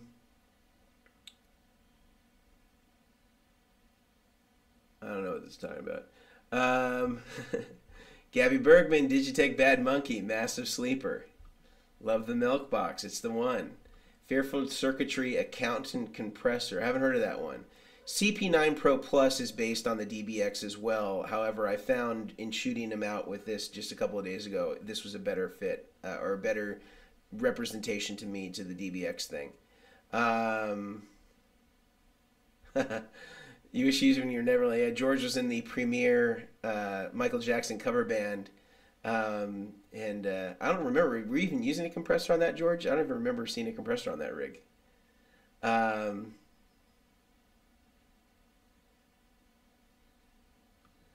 the BBE also does the sonic, or the Milkbox also does the BBE sonic expander thing. I don't know. I think that the expansion is more of like a presence control. It's a little bit different, I think, than what the Barkasberry thing does. Um, do I have a favorite tape echo pedal? I think the most accurate sounding is the Dunlop one. That is the most accurate sounding. Let's see. Can you tell us once the answer has been given? Well, Mejia will email back the first people who have answered correctly. 65 amps color boost. It's kind of like a treble booster, if I believe, or if I remember correctly. Any Kingsley pedal. Yeah, Kingsley, well, I think now the pedal show guys have kind of helped seed them a little bit better. But yeah, they do make great stuff, and they were definitely slept on. MOSFET version of the full drive. Full drive is pretty popular. I don't know if I'd call it a sleeper. Gigalay was slept on. Yeah, I think it was. So is the DD500, though. That's another one I think is slept on, the newer version. Been hard to come back by a Hardwire reverb blade. A couple listings I've seen. Yeah, but I think that, I've been talking about them a lot, but I don't think that much. I think that I got one recently for, I think, 100. So just stay patient. Mad Professor Royal Blue OD. I haven't played that one, but I love the Mad Professor stuff. True Tone Jekyll and Hyde V3. I haven't played that one. Maxon 80999 is a sleeper. Yeah, in fact, I think I have Mejia somewhere over here. Yeah, those are great. All the Maxon ones were great. I agree. The winners will be emailed directly. And if you are questioning the transparency, we can always send you screenshots of the order that they came in, if that is necessary for you. Paul Ewing, one of the best ODs I've ever heard was a Tech in Tones Turbo Nona. Is that like a hyped up grandmother? The Turbo Nona. The other one is the Lawrence Petros. I have over 100 pedals. I've sold many. I use 70 and live. Yeah, I think the Petros stuff is cool for the Marshall thing for sure. I haven't tried a lot of his other stuff though. Better than the Holy Grail Big Box? Oh yeah. Well, I mean it's different than the Holy Grail because the Holy Grail. Oh, I think you're talking about the. This is better than the Holy Grail, unquestionably. It is also a lot quieter than the Holy Grail, which has a lot of issues with noise. So I would say that. Might not qualify as a sleeper, but emulating specific reverb, the T-Rex Whirly Verb reverb. Huh. Let's see. Is the Seox DC7 a switch or linear supply? It's a switch mode supply. Homebrew pedals. Yeah, I've had a couple of those. And the Hartman pedals. Yeah, Hartman pedals are not in existence anymore, but I have a lot of Hartman pedals because Theo just lives down the street here. He lives really close to me. But he's completely out of the game, doesn't service pedals, doesn't do anything with pedals anymore. So that's a bummer because he had a lot of really good stuff. Snarling Dog Super Ball Winowa. Yeah, they sounded good, but they looked awful. I couldn't get past the look, so it was hard for me to go for it.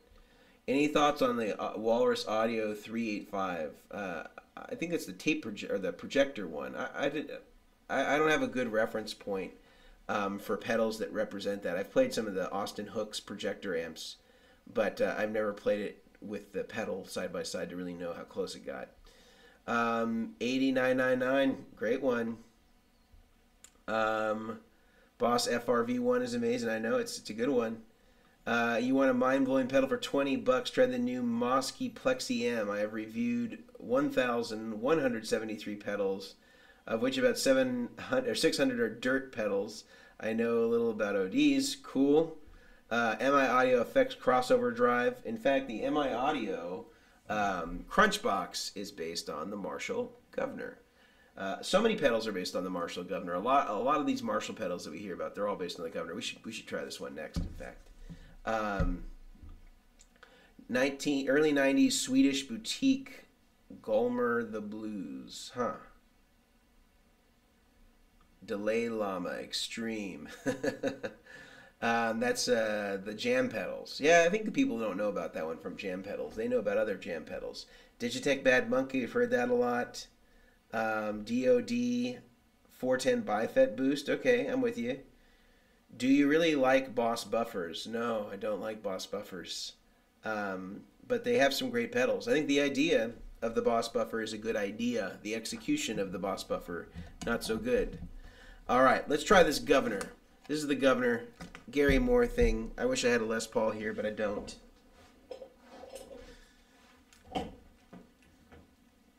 Let's get a little input, output. Let's fire this guy up.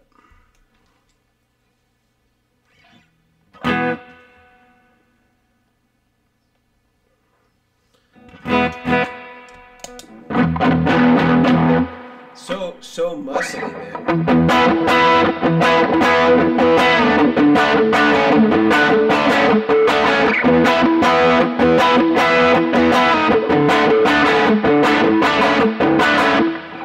Definitely got the marshalling thing. I don't want to get it too loud because I don't want to clip our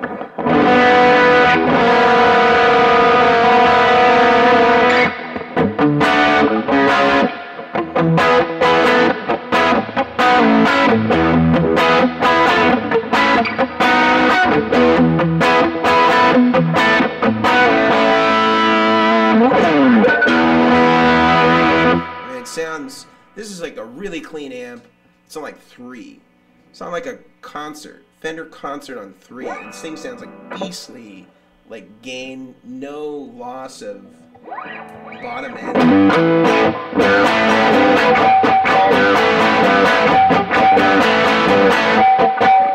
mean, it's the most dynamic I've found of the high gain pedals that doesn't just fall apart when you get up high.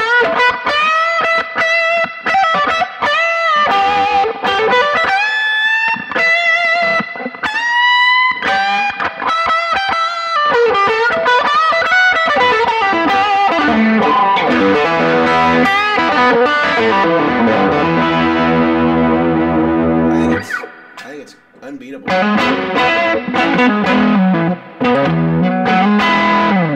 Even on the neck pickup, you know, it still sounds like a Strat. It doesn't like completely obliterate the EQ of the guitar. I think it's killer.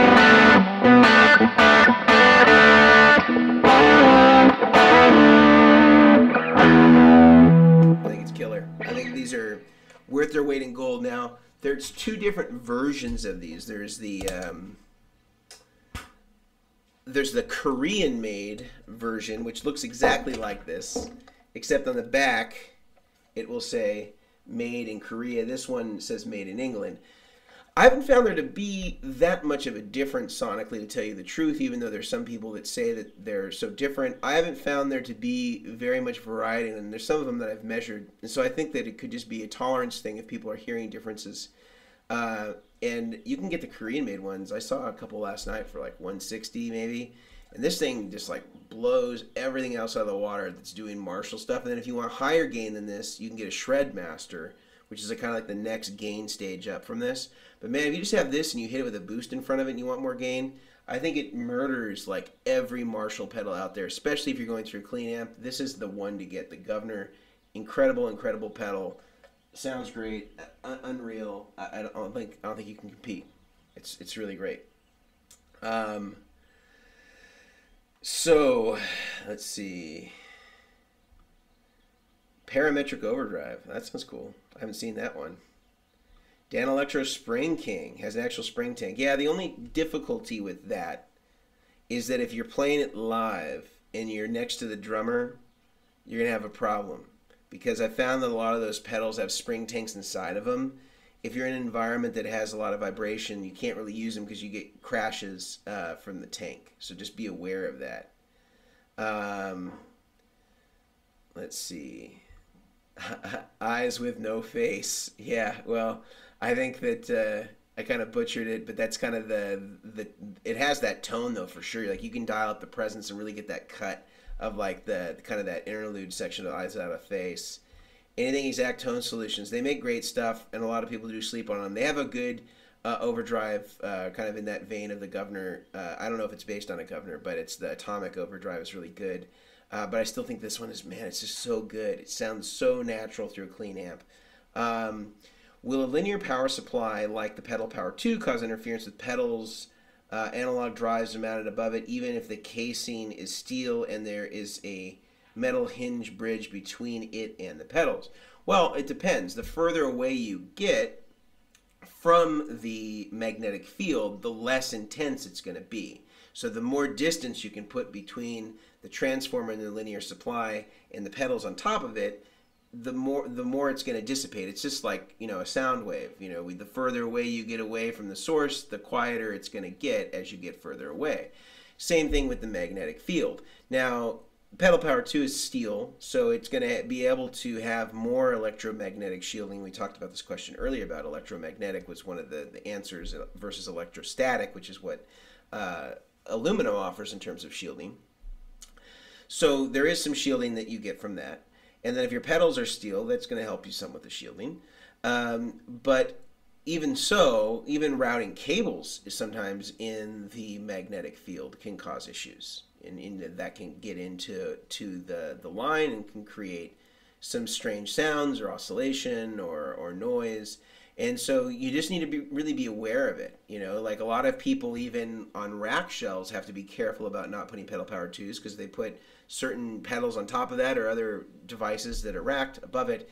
It can cause an issue because that magnetic field, it sort of spreads out, almost looks like a butterfly, like kind of like this. If you were able to visualize the field, it looks like a butterfly wing. And the thing that we were talking about last time on our last live stream is let's pretend, for example, that your Pedal Power 2, I don't remember what the max load is that it can accept, you know, or the max current that it can put out. But let's just say it's a total of 1 amp, 1,000 milliamps.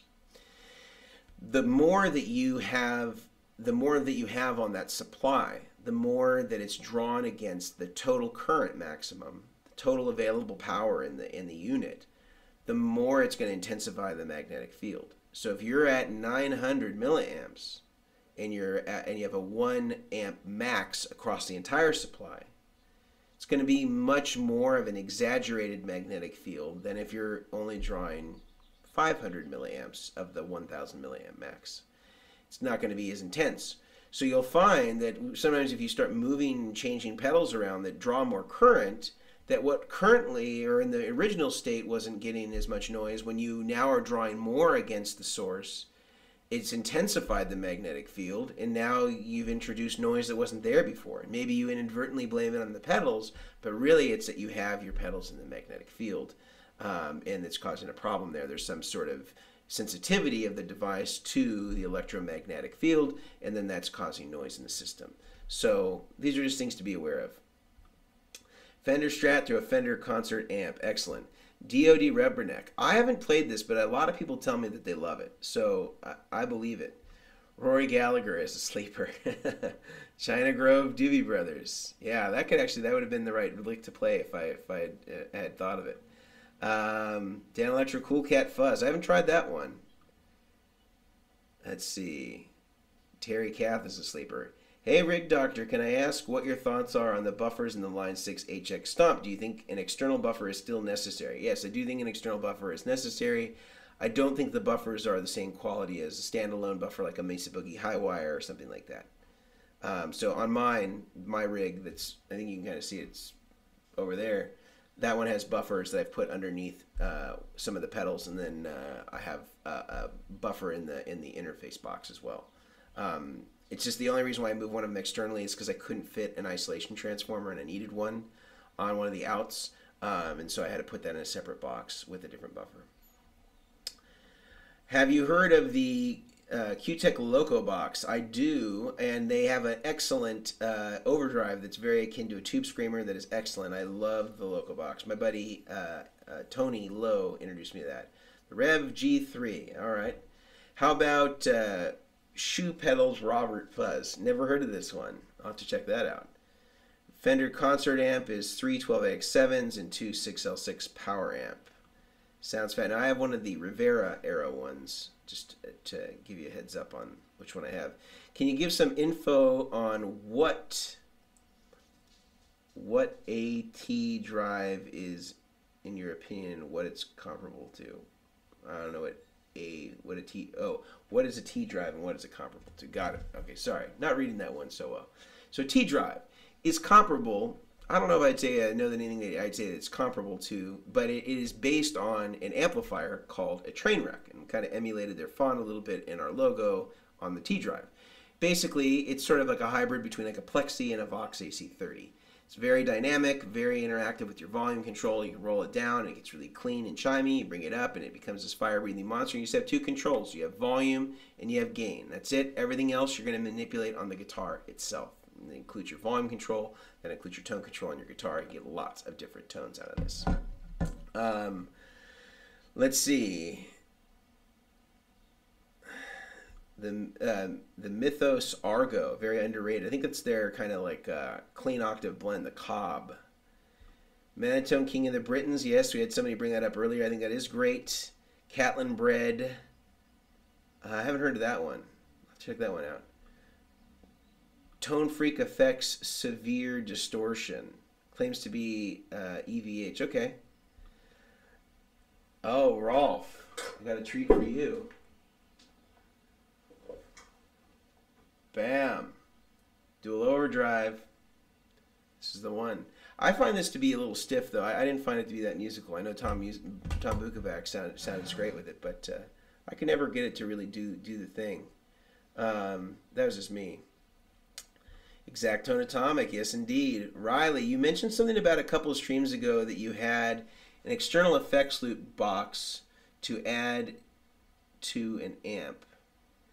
I think if you're talking about an external effects loop, like to make a passive effects loop active, I'll show you. Let's screen share. Let's screen share, and I'll bring up, bam. I think it's called the Klein. Here it is, Kleinulator. Oh, there it is. Here's one here on Reverb. Let's look. All right. Actually, this is not the right one. There's a smaller one. Kleinulator. Let's see. Nothing there.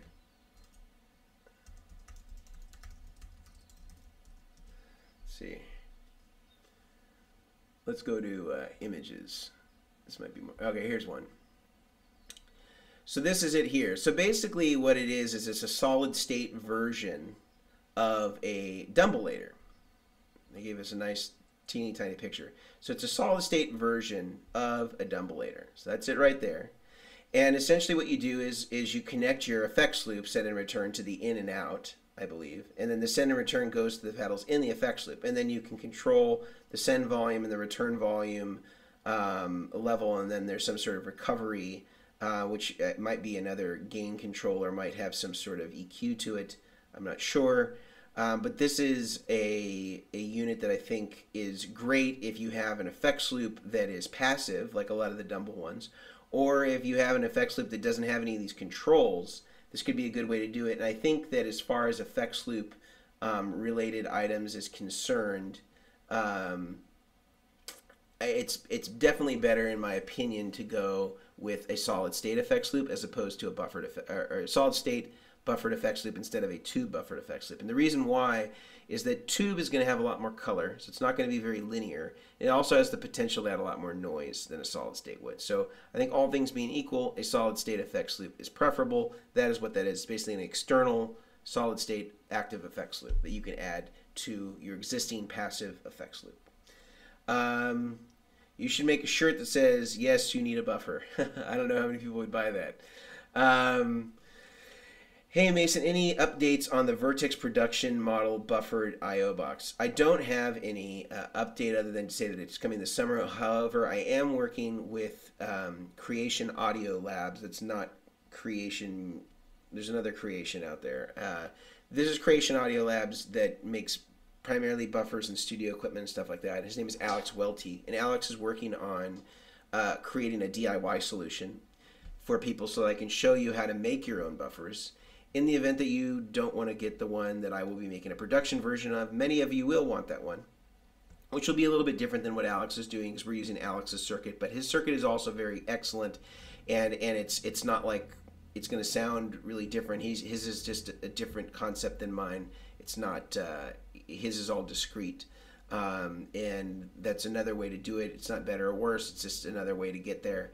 And his are excellent, and his are very small and are going to be built into the jacks. So it's literally like you're installing the jack and a couple of wires. So most of the work is done for you. And so I'll be showing you two different ways. You'll have mine if you want to buy a pre-made one that is, you know, my particular design. And then there'll be like a kit that Alex Welty through Creation Audio Labs will sell through his site. And you can buy them pre-made, and he'll have kind of a Vertex package for you, so you can get all the things that you need. And I'm looking into getting the metal made so that you can actually just have it already pre-drilled, have everything done. It'll have like, you know, DIY, you know, rig doctor kit, something like that, like, you know, silk screened on there. So I think it should be pretty cool, and I'll let you know about that. Super chat from SD Design, thank you, sir. How do I get one of the Ditronic CS5 and TC1210 on a tight budget? Whew. Well, TC1210 is a little easier. I would say, let's see, can I pull one of these off without bringing down my shelf? You could get one of these guys. You could get the TC Chorus Flanger Pitch Shifter. It's probably about as close as you're going to get to the 1210. Technically, you'd really need two of these to really do it, but one of them I think will get you pretty close. So that's what I'd say for the 1210. This is analog. It's kind of a pain because it's got this hardwire cord on it, but that's where you are. The other one that I think gets pretty close to the Ditronics, this, you know, the Songbird. This one gets pretty close. If you got two of these, for sure you could get really close to that sound because you can really get rid of the bass. I also think the other one is the Boss DC2, the Dimension C on position 4, is another way to get there pretty close. So I'd say I would check those guys out if you're really interested in getting that sound. Jerry, I got an Empress stereo buffer and it made a huge difference. That's a sleeper. Yeah, people sleep on buffers all day long. Does the T-Drive sound anything like the Dr. Z Z-Rec? Well, his Z-Rec is based on a train wreck, so to the degree that those are similar, I would say yes, although I haven't compared it to a Z-Rec. What are your thoughts on the Marshall Drive Match? I think all those era pedals are really good, and you know, even though the Blues Breaker gets all of the attention, the other one's really great. Let's see. Keeley Mag Echo and my timeline. I don't know if the timeline's a sleeper, but the Mag Echo perhaps. Is Vertex going to make a stereo pedalboard interface? Well, I will have one available. I'll also have a version I'll show you that you can make yourself if you don't want to get one from us and you want to try your hand at it. Any plans to release a fuzz? Yes, Paul Trombetta, in fact, is working on it for me right now. And it will be germanium. Mod Tone Plextortion. Okay. I dig that. Which power outlet on a one spot would you recommend for using an ES5? I think the ES5 draws around 300, so one of the 5 or 300 milliamp output ones. Pedals to get Clapton sound. Well, what era of Eric Clapton? If you want cream, you know, you're going to need something that's kind of more Marshall-y. Maybe the Guv'nor might kind of get you there at a lower gain setting. If you want kind of newer Clapton, I would say this is a good one, the Demeter Fat Control. It's basically like a mid-boost, because that's really what he's doing. He's got that mid-boost thing. There's also people that actually take the mid-boost circuit out of a Clapton Strat or buy the circuit, and they put it into a pedal, and they sell that on eBay. So that's another way that you could kind of get that if you want kind of the newer 80s era and beyond Clapton kind of Strat sound. Royce, we've talked about this a couple of times. It's hard to know because there's no specifications on it whatsoever, and so that just makes me wonder why you would release a buffer and not do that. It's sort of like the analogy that I've used, and I'm sorry for those of you who have heard this analogy over and over again. If you're building a car and the intent is to build the car with the specific lens of safety, and yet you don't publish your safety crash test ratings or the results of those tests, that's a problem. Why even have the lens to do that if you're not going to publish those results? So it's unusual to me that that's not the lens that they have if their intent is really to build a high quality buffer. Now maybe it meets all those criteria and there's another reason why they haven't published it. I don't know. But it just is unusual to me. And so the ones that I can recommend with 100% certainty, and I know that they meet a minimum criteria for a buffer, because it's not like a guitar pedal like an Overdrive, you know, where you're getting it based on sounds, and so the specifications can be all over the place as long as the sound is there. With the buffers, it's a pretty clear-cut black and white math thing. It's either in the range of what you would expect for your guitar pickups to be seen in terms of pickup loading at 1 meg, which is what every amplifier that you would presumably use, unless you're using vintage Gibson amplifiers where the input impedance is like 500K. For the most part, you're looking at 1 meg input impedance. That's taking care of the guitar pickups, isolating the guitar from the pedal board. And the output impedance on the output buffer, you're going to want it to be really low. You're going to want it to be somewhere around 100 ohms or lower. And if it's not meeting that criteria, that means you're going to be getting some coloration other than what the sound is of your guitar plugged into your amp. And so we don't know that, and to me that's disconcerting. Now again, maybe everything's great, and I'm being alarmist about this, but that's all I can say is I don't know. I don't know because there is no spec that is published about it. The one I do know that has a great spec that is a dual buffer, input and output buffer, is the Mesa Boogie Highwire. Boss Digital Space, or Space D, Digital Dimension. Yeah, those are great too. Love them. Korg DL800 rack unit. Yep, I dig it. Fairfield Circuitry Barbershop. I don't know that one, but I know the Fairfield Circuitry. You've recommended the Empress buffer, but its output impedance is 510 ohms. Should I go for it anyway? You know, I think there's some confusion there because the stereo buffer has a different input and output impedance, and I think I looked at that and quoted it for the mono. 510 isn't the end of the world, but it's not fantastic. You know, it could be better. So, you know, I would still check out the Mesa Boogie Highwire. If you want to go really budget, you could go the Bonafide buffer from TC, and they're just like single input output buffers, and you just get 2 of them, one for the input, one for the output, and you'd be fine. And those are like $60. Let me take a swig of my mint water.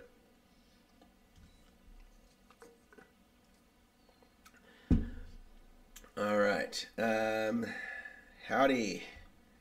Got to get the TC. Hey, Jack. Gabby Bergman. Let's see. I think we got.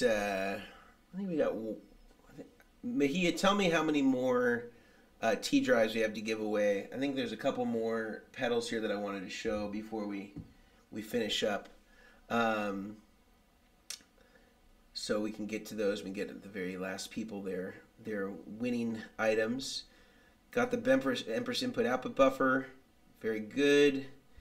Chris Moore, the Creation Audio Labs Redeemer DIY buffer currently has a 20 meg input impedance. What effect does it have on the tone versus a 1 meg? Well, his Redeemer buffer does have that, but the version that he's going to be making for the purposes of our DIY kits will be 1 meg. 20 meg is not going to have, you're not going to notice much of a difference after about 5 meg. After that, it's not going to make much of a difference to you sonically. But it's unloading the guitar pickups, and it's just a different thing. This is typically more reserved for piezo and stuff like that. It would be that high. For passive guitar pickups that, you know, like a Strat or Les Paul, Alex has a particular way that he likes things, and that's totally fine. I just don't hear 20 megs as being neutral, and that's certainly not what the input impedance is of most amplifiers. So I find that the sound that most people are actually akin to, and you're looking at totally neutral, and you're trying to represent the amplifier to your guitar pickups as much as possible, giving them 20 megs is too high and unloads the pickups and doesn't give you a natural sound. However, it can sound a lot brighter and more lively because it's unloading the pickups. I just don't think that that's the way to do it if your goal is neutral. 1 meg is considered the standard on neutral input impedance. But some people may love his buffers, and that's totally cool. Pretty noob question anyways on pedals, but is there any risk of damaging them if power is being disconnected and connected? No, shouldn't be any issue there. Ethan, we just talked about that. There is a shrub in your water. Yeah, there's mint. Let's see. Yeah, Mahia, confirm for me that how many of these we got. One more. Okay, got it. I see it there. Yeah, so let's talk. Let's go to this one. This one is, in fact, as soon as I sent out an email to some of our patrons about this, some of them emailed me. Henry Kaiser emailed me. This is the Stampede Providence SOV1. This is kind of the very first sort of organic dumble-y kind of overdrive that's out there. In fact, this is the only pedal that I'm aware of that is an overdrive that has Howard Dumble's stamp of approval. Dumble himself has personally endorsed and recommended this device as sounding great and sounding great through his amplifiers. This is the Providence Overdrive SOV1. It has one button for the effect, so that's the overdrive circuit, and then it has a boost on it as well. This is really, really cool. Now, it does have a power cord that's hardwired to it, so you do have to contend with that. However, it sounds excellent, so let's hear what it sounds like. I gotta actually plug this guy in. Old school.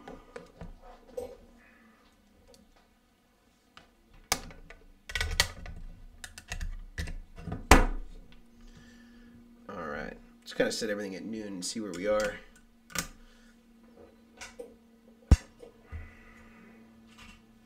Let's see where we are. Alright, gain.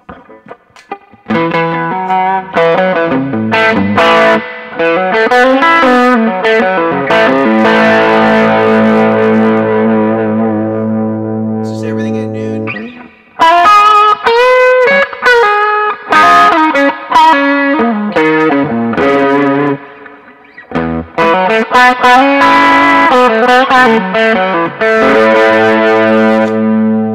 The boost.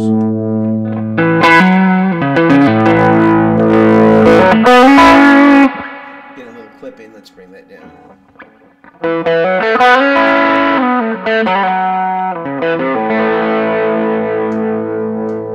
Let's get it down a little bit. Get a little clip in.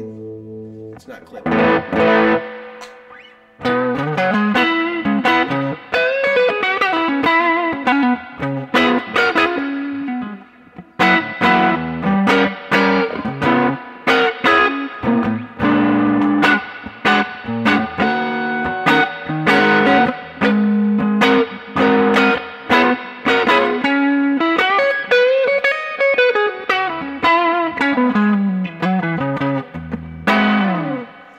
It sounds great for that kind of dumble-y thing, the Robin Ford. It's definitely one of the first dumble pedals that I was aware of that that kind of did that, and just getting the nod from Dumble himself. It's I don't think this has been in production for 25 years, something like that, but they're definitely still on reverb, and sometimes you can find them for, I think I got this one for 150 bucks, but sometimes I've seen them go for a little bit more, but gets us really sweet. Lots of sustain.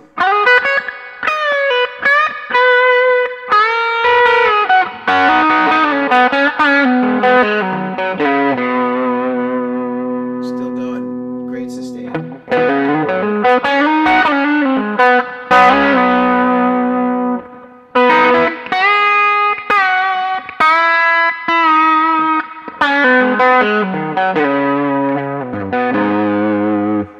Definitely has that kind of chirpiness to it. Great pedal all around. You know, it has that AC cord on it, which is a little inconvenient, but if you just want to try something new, putting something into your Fender amp, I mean, again, we're totally clean here. Bring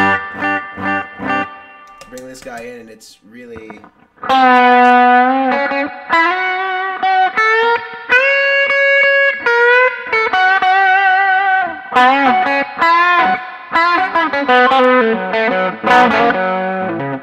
I think it's winner, total winner. Sounds great, makes single coil pickups feel like they're huge. You know, dig this about it, especially if you want the mid-range, but you don't like tube screamers. Like this is totally that gonna get you in that vibe, and even the little eye of the SOV lights up when it turns on, which is pretty cool. So, big time sleeper, the Providence SOV, endorsed by Dumble himself. Pretty cool. Let's see, is there any other ones I want to talk about before we... Oh, we didn't get a chance to check out the blubber wah. I mean, we talked about this thing, but the blubber wah, if you weren't here earlier, this is basically a clone of a Vox V846, but it's made in Japan in the 70s, and it just weighs nothing. The casting is super lightweight compared to a normal wah, half the weight of a normal wah, but same size. And it's got that really short throw, like an old wah does, and they don't even call it a wah, as we showed here. Let's see if we can get to focus here. It's called a crying baby machine. I just think it's such a cool name. Like, just on that fact alone, we should just be, this should be revered, and that it's called a crying baby machine. Let's plug this guy in. I hope I have a battery in here.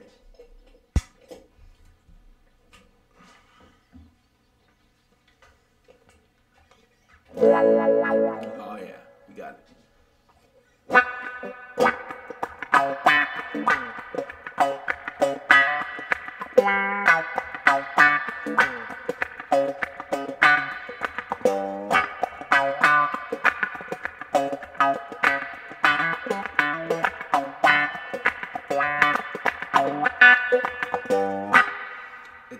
It's got the woo, got a dirty jack.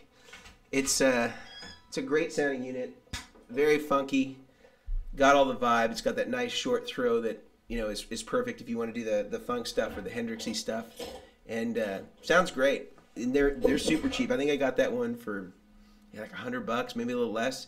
It's got all the old parts, the right kind of iCar style pot, all that stuff that you'd want.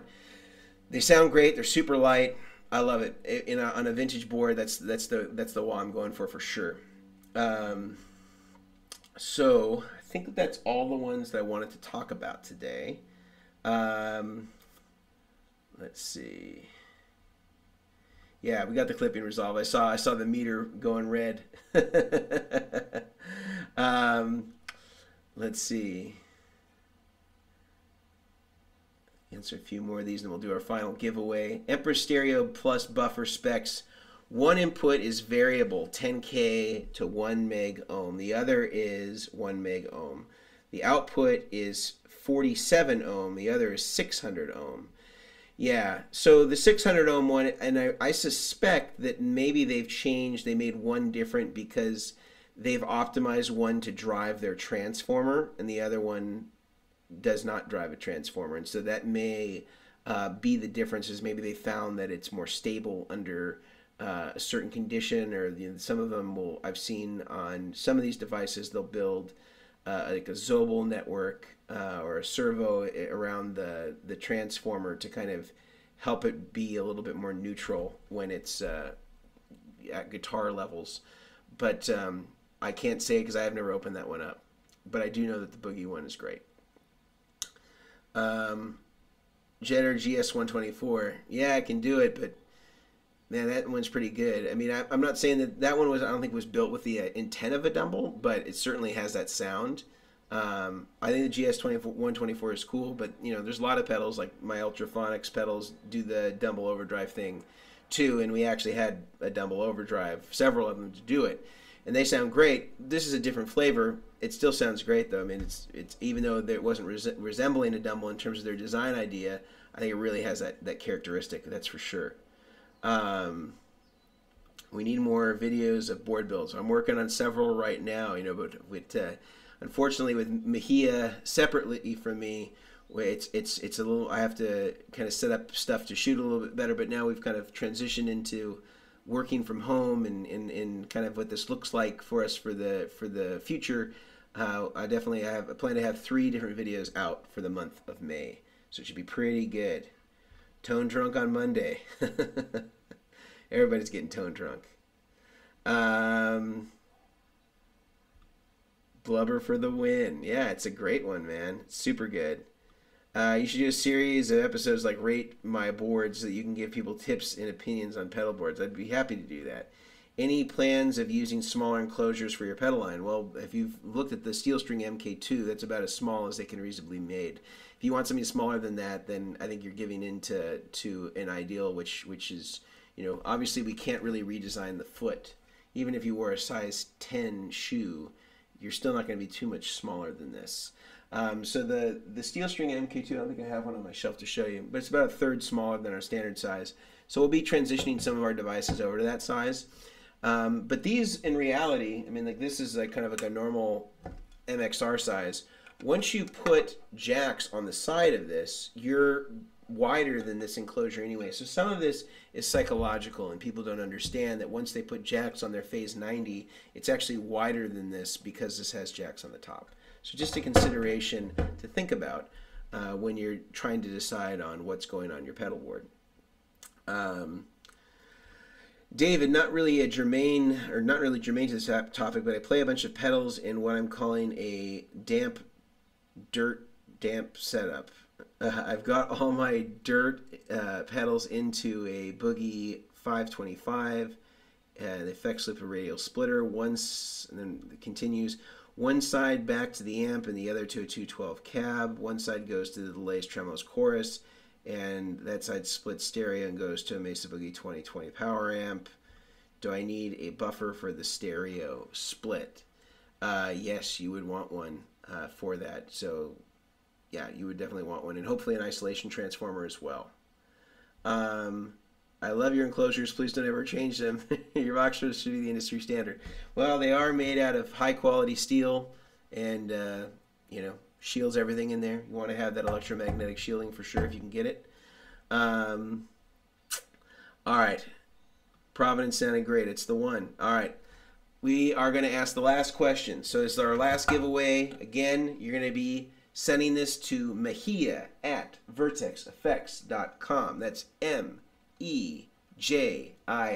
at vertexeffects.com. You're going to answer this question to our pop quiz, the very last question. If you answer this correctly, you will win a T-Drive. Doesn't matter if you're in the US, doesn't matter if you're in any international city that you can think of. We will ship it to you at your location, provided that you have a valid shipping address. You're going to email Mesa Mejia, so get your emails ready.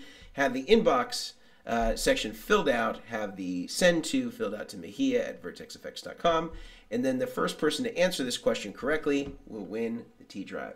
Very last question that I have for today. Let's talk about, I already talked about solderless cables last time, so I don't want to give somebody a repeat, an easy freebie. Let me think of a good last one. Okay. I think I got a good one for you. Okay. I should probably prepare these questions in advance, but I've been doing them on the fly so far. But I think I'm going to have to start doing this just so I don't delay your time. All right, this is a good one. All right, I want to know, with regard to boosting, when you're using, let's say, boost like this, and you're using it with an overdrive, like the T-Drive, I want to know what's going to be the difference in sound if I boost here before the overdrive versus boosting after the overdrive. What's going to be the difference in how it sounds? If I boost before the overdrive, what's that going to do to the overdrive versus boosting after the overdrive? What is the difference going to be between the two places to put the boost in relationship to the overdrive? Email Mejia, tell him your answer. First person to answer it correctly will win a free T-Drive. I will take the last questions before we sign off, and we've done a good 2 hours, so I think everybody should be happy. We gave away 5 free pedals. The other thing I want to mention to you is that if you are not already listening to the podcast, we do have a podcast that we were doing, so let's see if I can bring that up. No, that's not what I wanted. Is that one? Yeah. We have a podcast, and it's on iTunes, it's on Spotify, it's on all the places you get your iTunes. We also are doing, not hinged risers, which I have there. We also have a Patreon account that we've set up where we have 3 different versions of membership. We have a $4.99 level, which gives you a private weekly live stream that we're going to be doing on Fridays typically with all of our Patreons. It's going to be a private members only stream. We also are doing private Q&As. You also get special discounts and things like that on Vertex products and early access to new releases like our upcoming pedal boards and buffer interfaces and things like that. We also have a second tier, which is the standard, which is $19.99 a month, and that gives you direct access with me through email to converse, chat, give you product recommendations, help you troubleshoot your rig, and plus it has all the benefits of the standard $4.99 membership. And then there is a third tier membership, which is the deluxe membership, which is $49.99, and that has all the things that all the other memberships have, except you get to do a once a month Skype or Zoom call with me where we go over your rig, and that can be up to an hour long, which is great. Gives you all the time you need to talk about that thing. And if you can't afford any of these, if you're looking at these, you're like, man, I really want those benefits, but I don't have the money right now to do that. I'm in a weird financial circumstance with all this uncertainty. Just send us an email, info@vertexfx.com, and we will grant you a free account at the $4.99 level. No questions asked, no means testing required. You just ask, and we give it to you. We grant 100% of those accounts for free, so you can get all of that access at no charge. So please do check that out. Again, that's on Patreon. If you go to patreon.com, which is P-A-T, how are they spelling it? Patreon. Not that one. I gotta label these a little bit better for next time. Not that one. Here we go. Here it is. Patreon is P-A-T-R-E-O-N. And if you go to patreon.com and you type in the Rig Doctor, you can find us right there. So I highly recommend checking that out. I highly recommend checking out our podcast. We did some really cool interviews with some of the top rig builders in the world in Europe, with Paul Lenders of Guitar Systems and Steen Skridstrup from Skridstrup R&D. We have a couple more coming from some major rig builders that you guys are really going to dig, and we talked to them about their whole strategy and how they go about things. They have lots of great advice for DIYers. I think you guys are really going to dig. Easy tips for you to be able to implement into your own system. So lots of really, really cool stuff there. And I appreciate everybody who chimed in today, everybody who answered. I appreciate everybody who has participated. Mason Mejia at vertexfx.com, will be emailing the winners, the people that emailed first. Again, if you have any questions about transparency and you think you really won, I guess we could show you screenshots of showing when the emails actually came in so that you would know that you were not the first, but I'm hoping that you'll take our word for it and believe us when we say that we are granting these. I already shipped out all the prize winners from last week, so they should be getting those in the next couple of days for people who won our last giveaways for the live stream. But I'm going to try to do this every week. Hopefully we'll get some other companies involved that want to give away some stuff. I'm going to talk to my good friends Blue at Blue Microphones, see if they want to give away some mics or some headphones. It'd be pretty cool. So thanks, guys. We will see you later. And private live stream for our Patreons on Friday. So if you want to join us for that, or you want a free account, or you want to start an account, definitely go and check us out on Patreon and check out the podcast. See you later.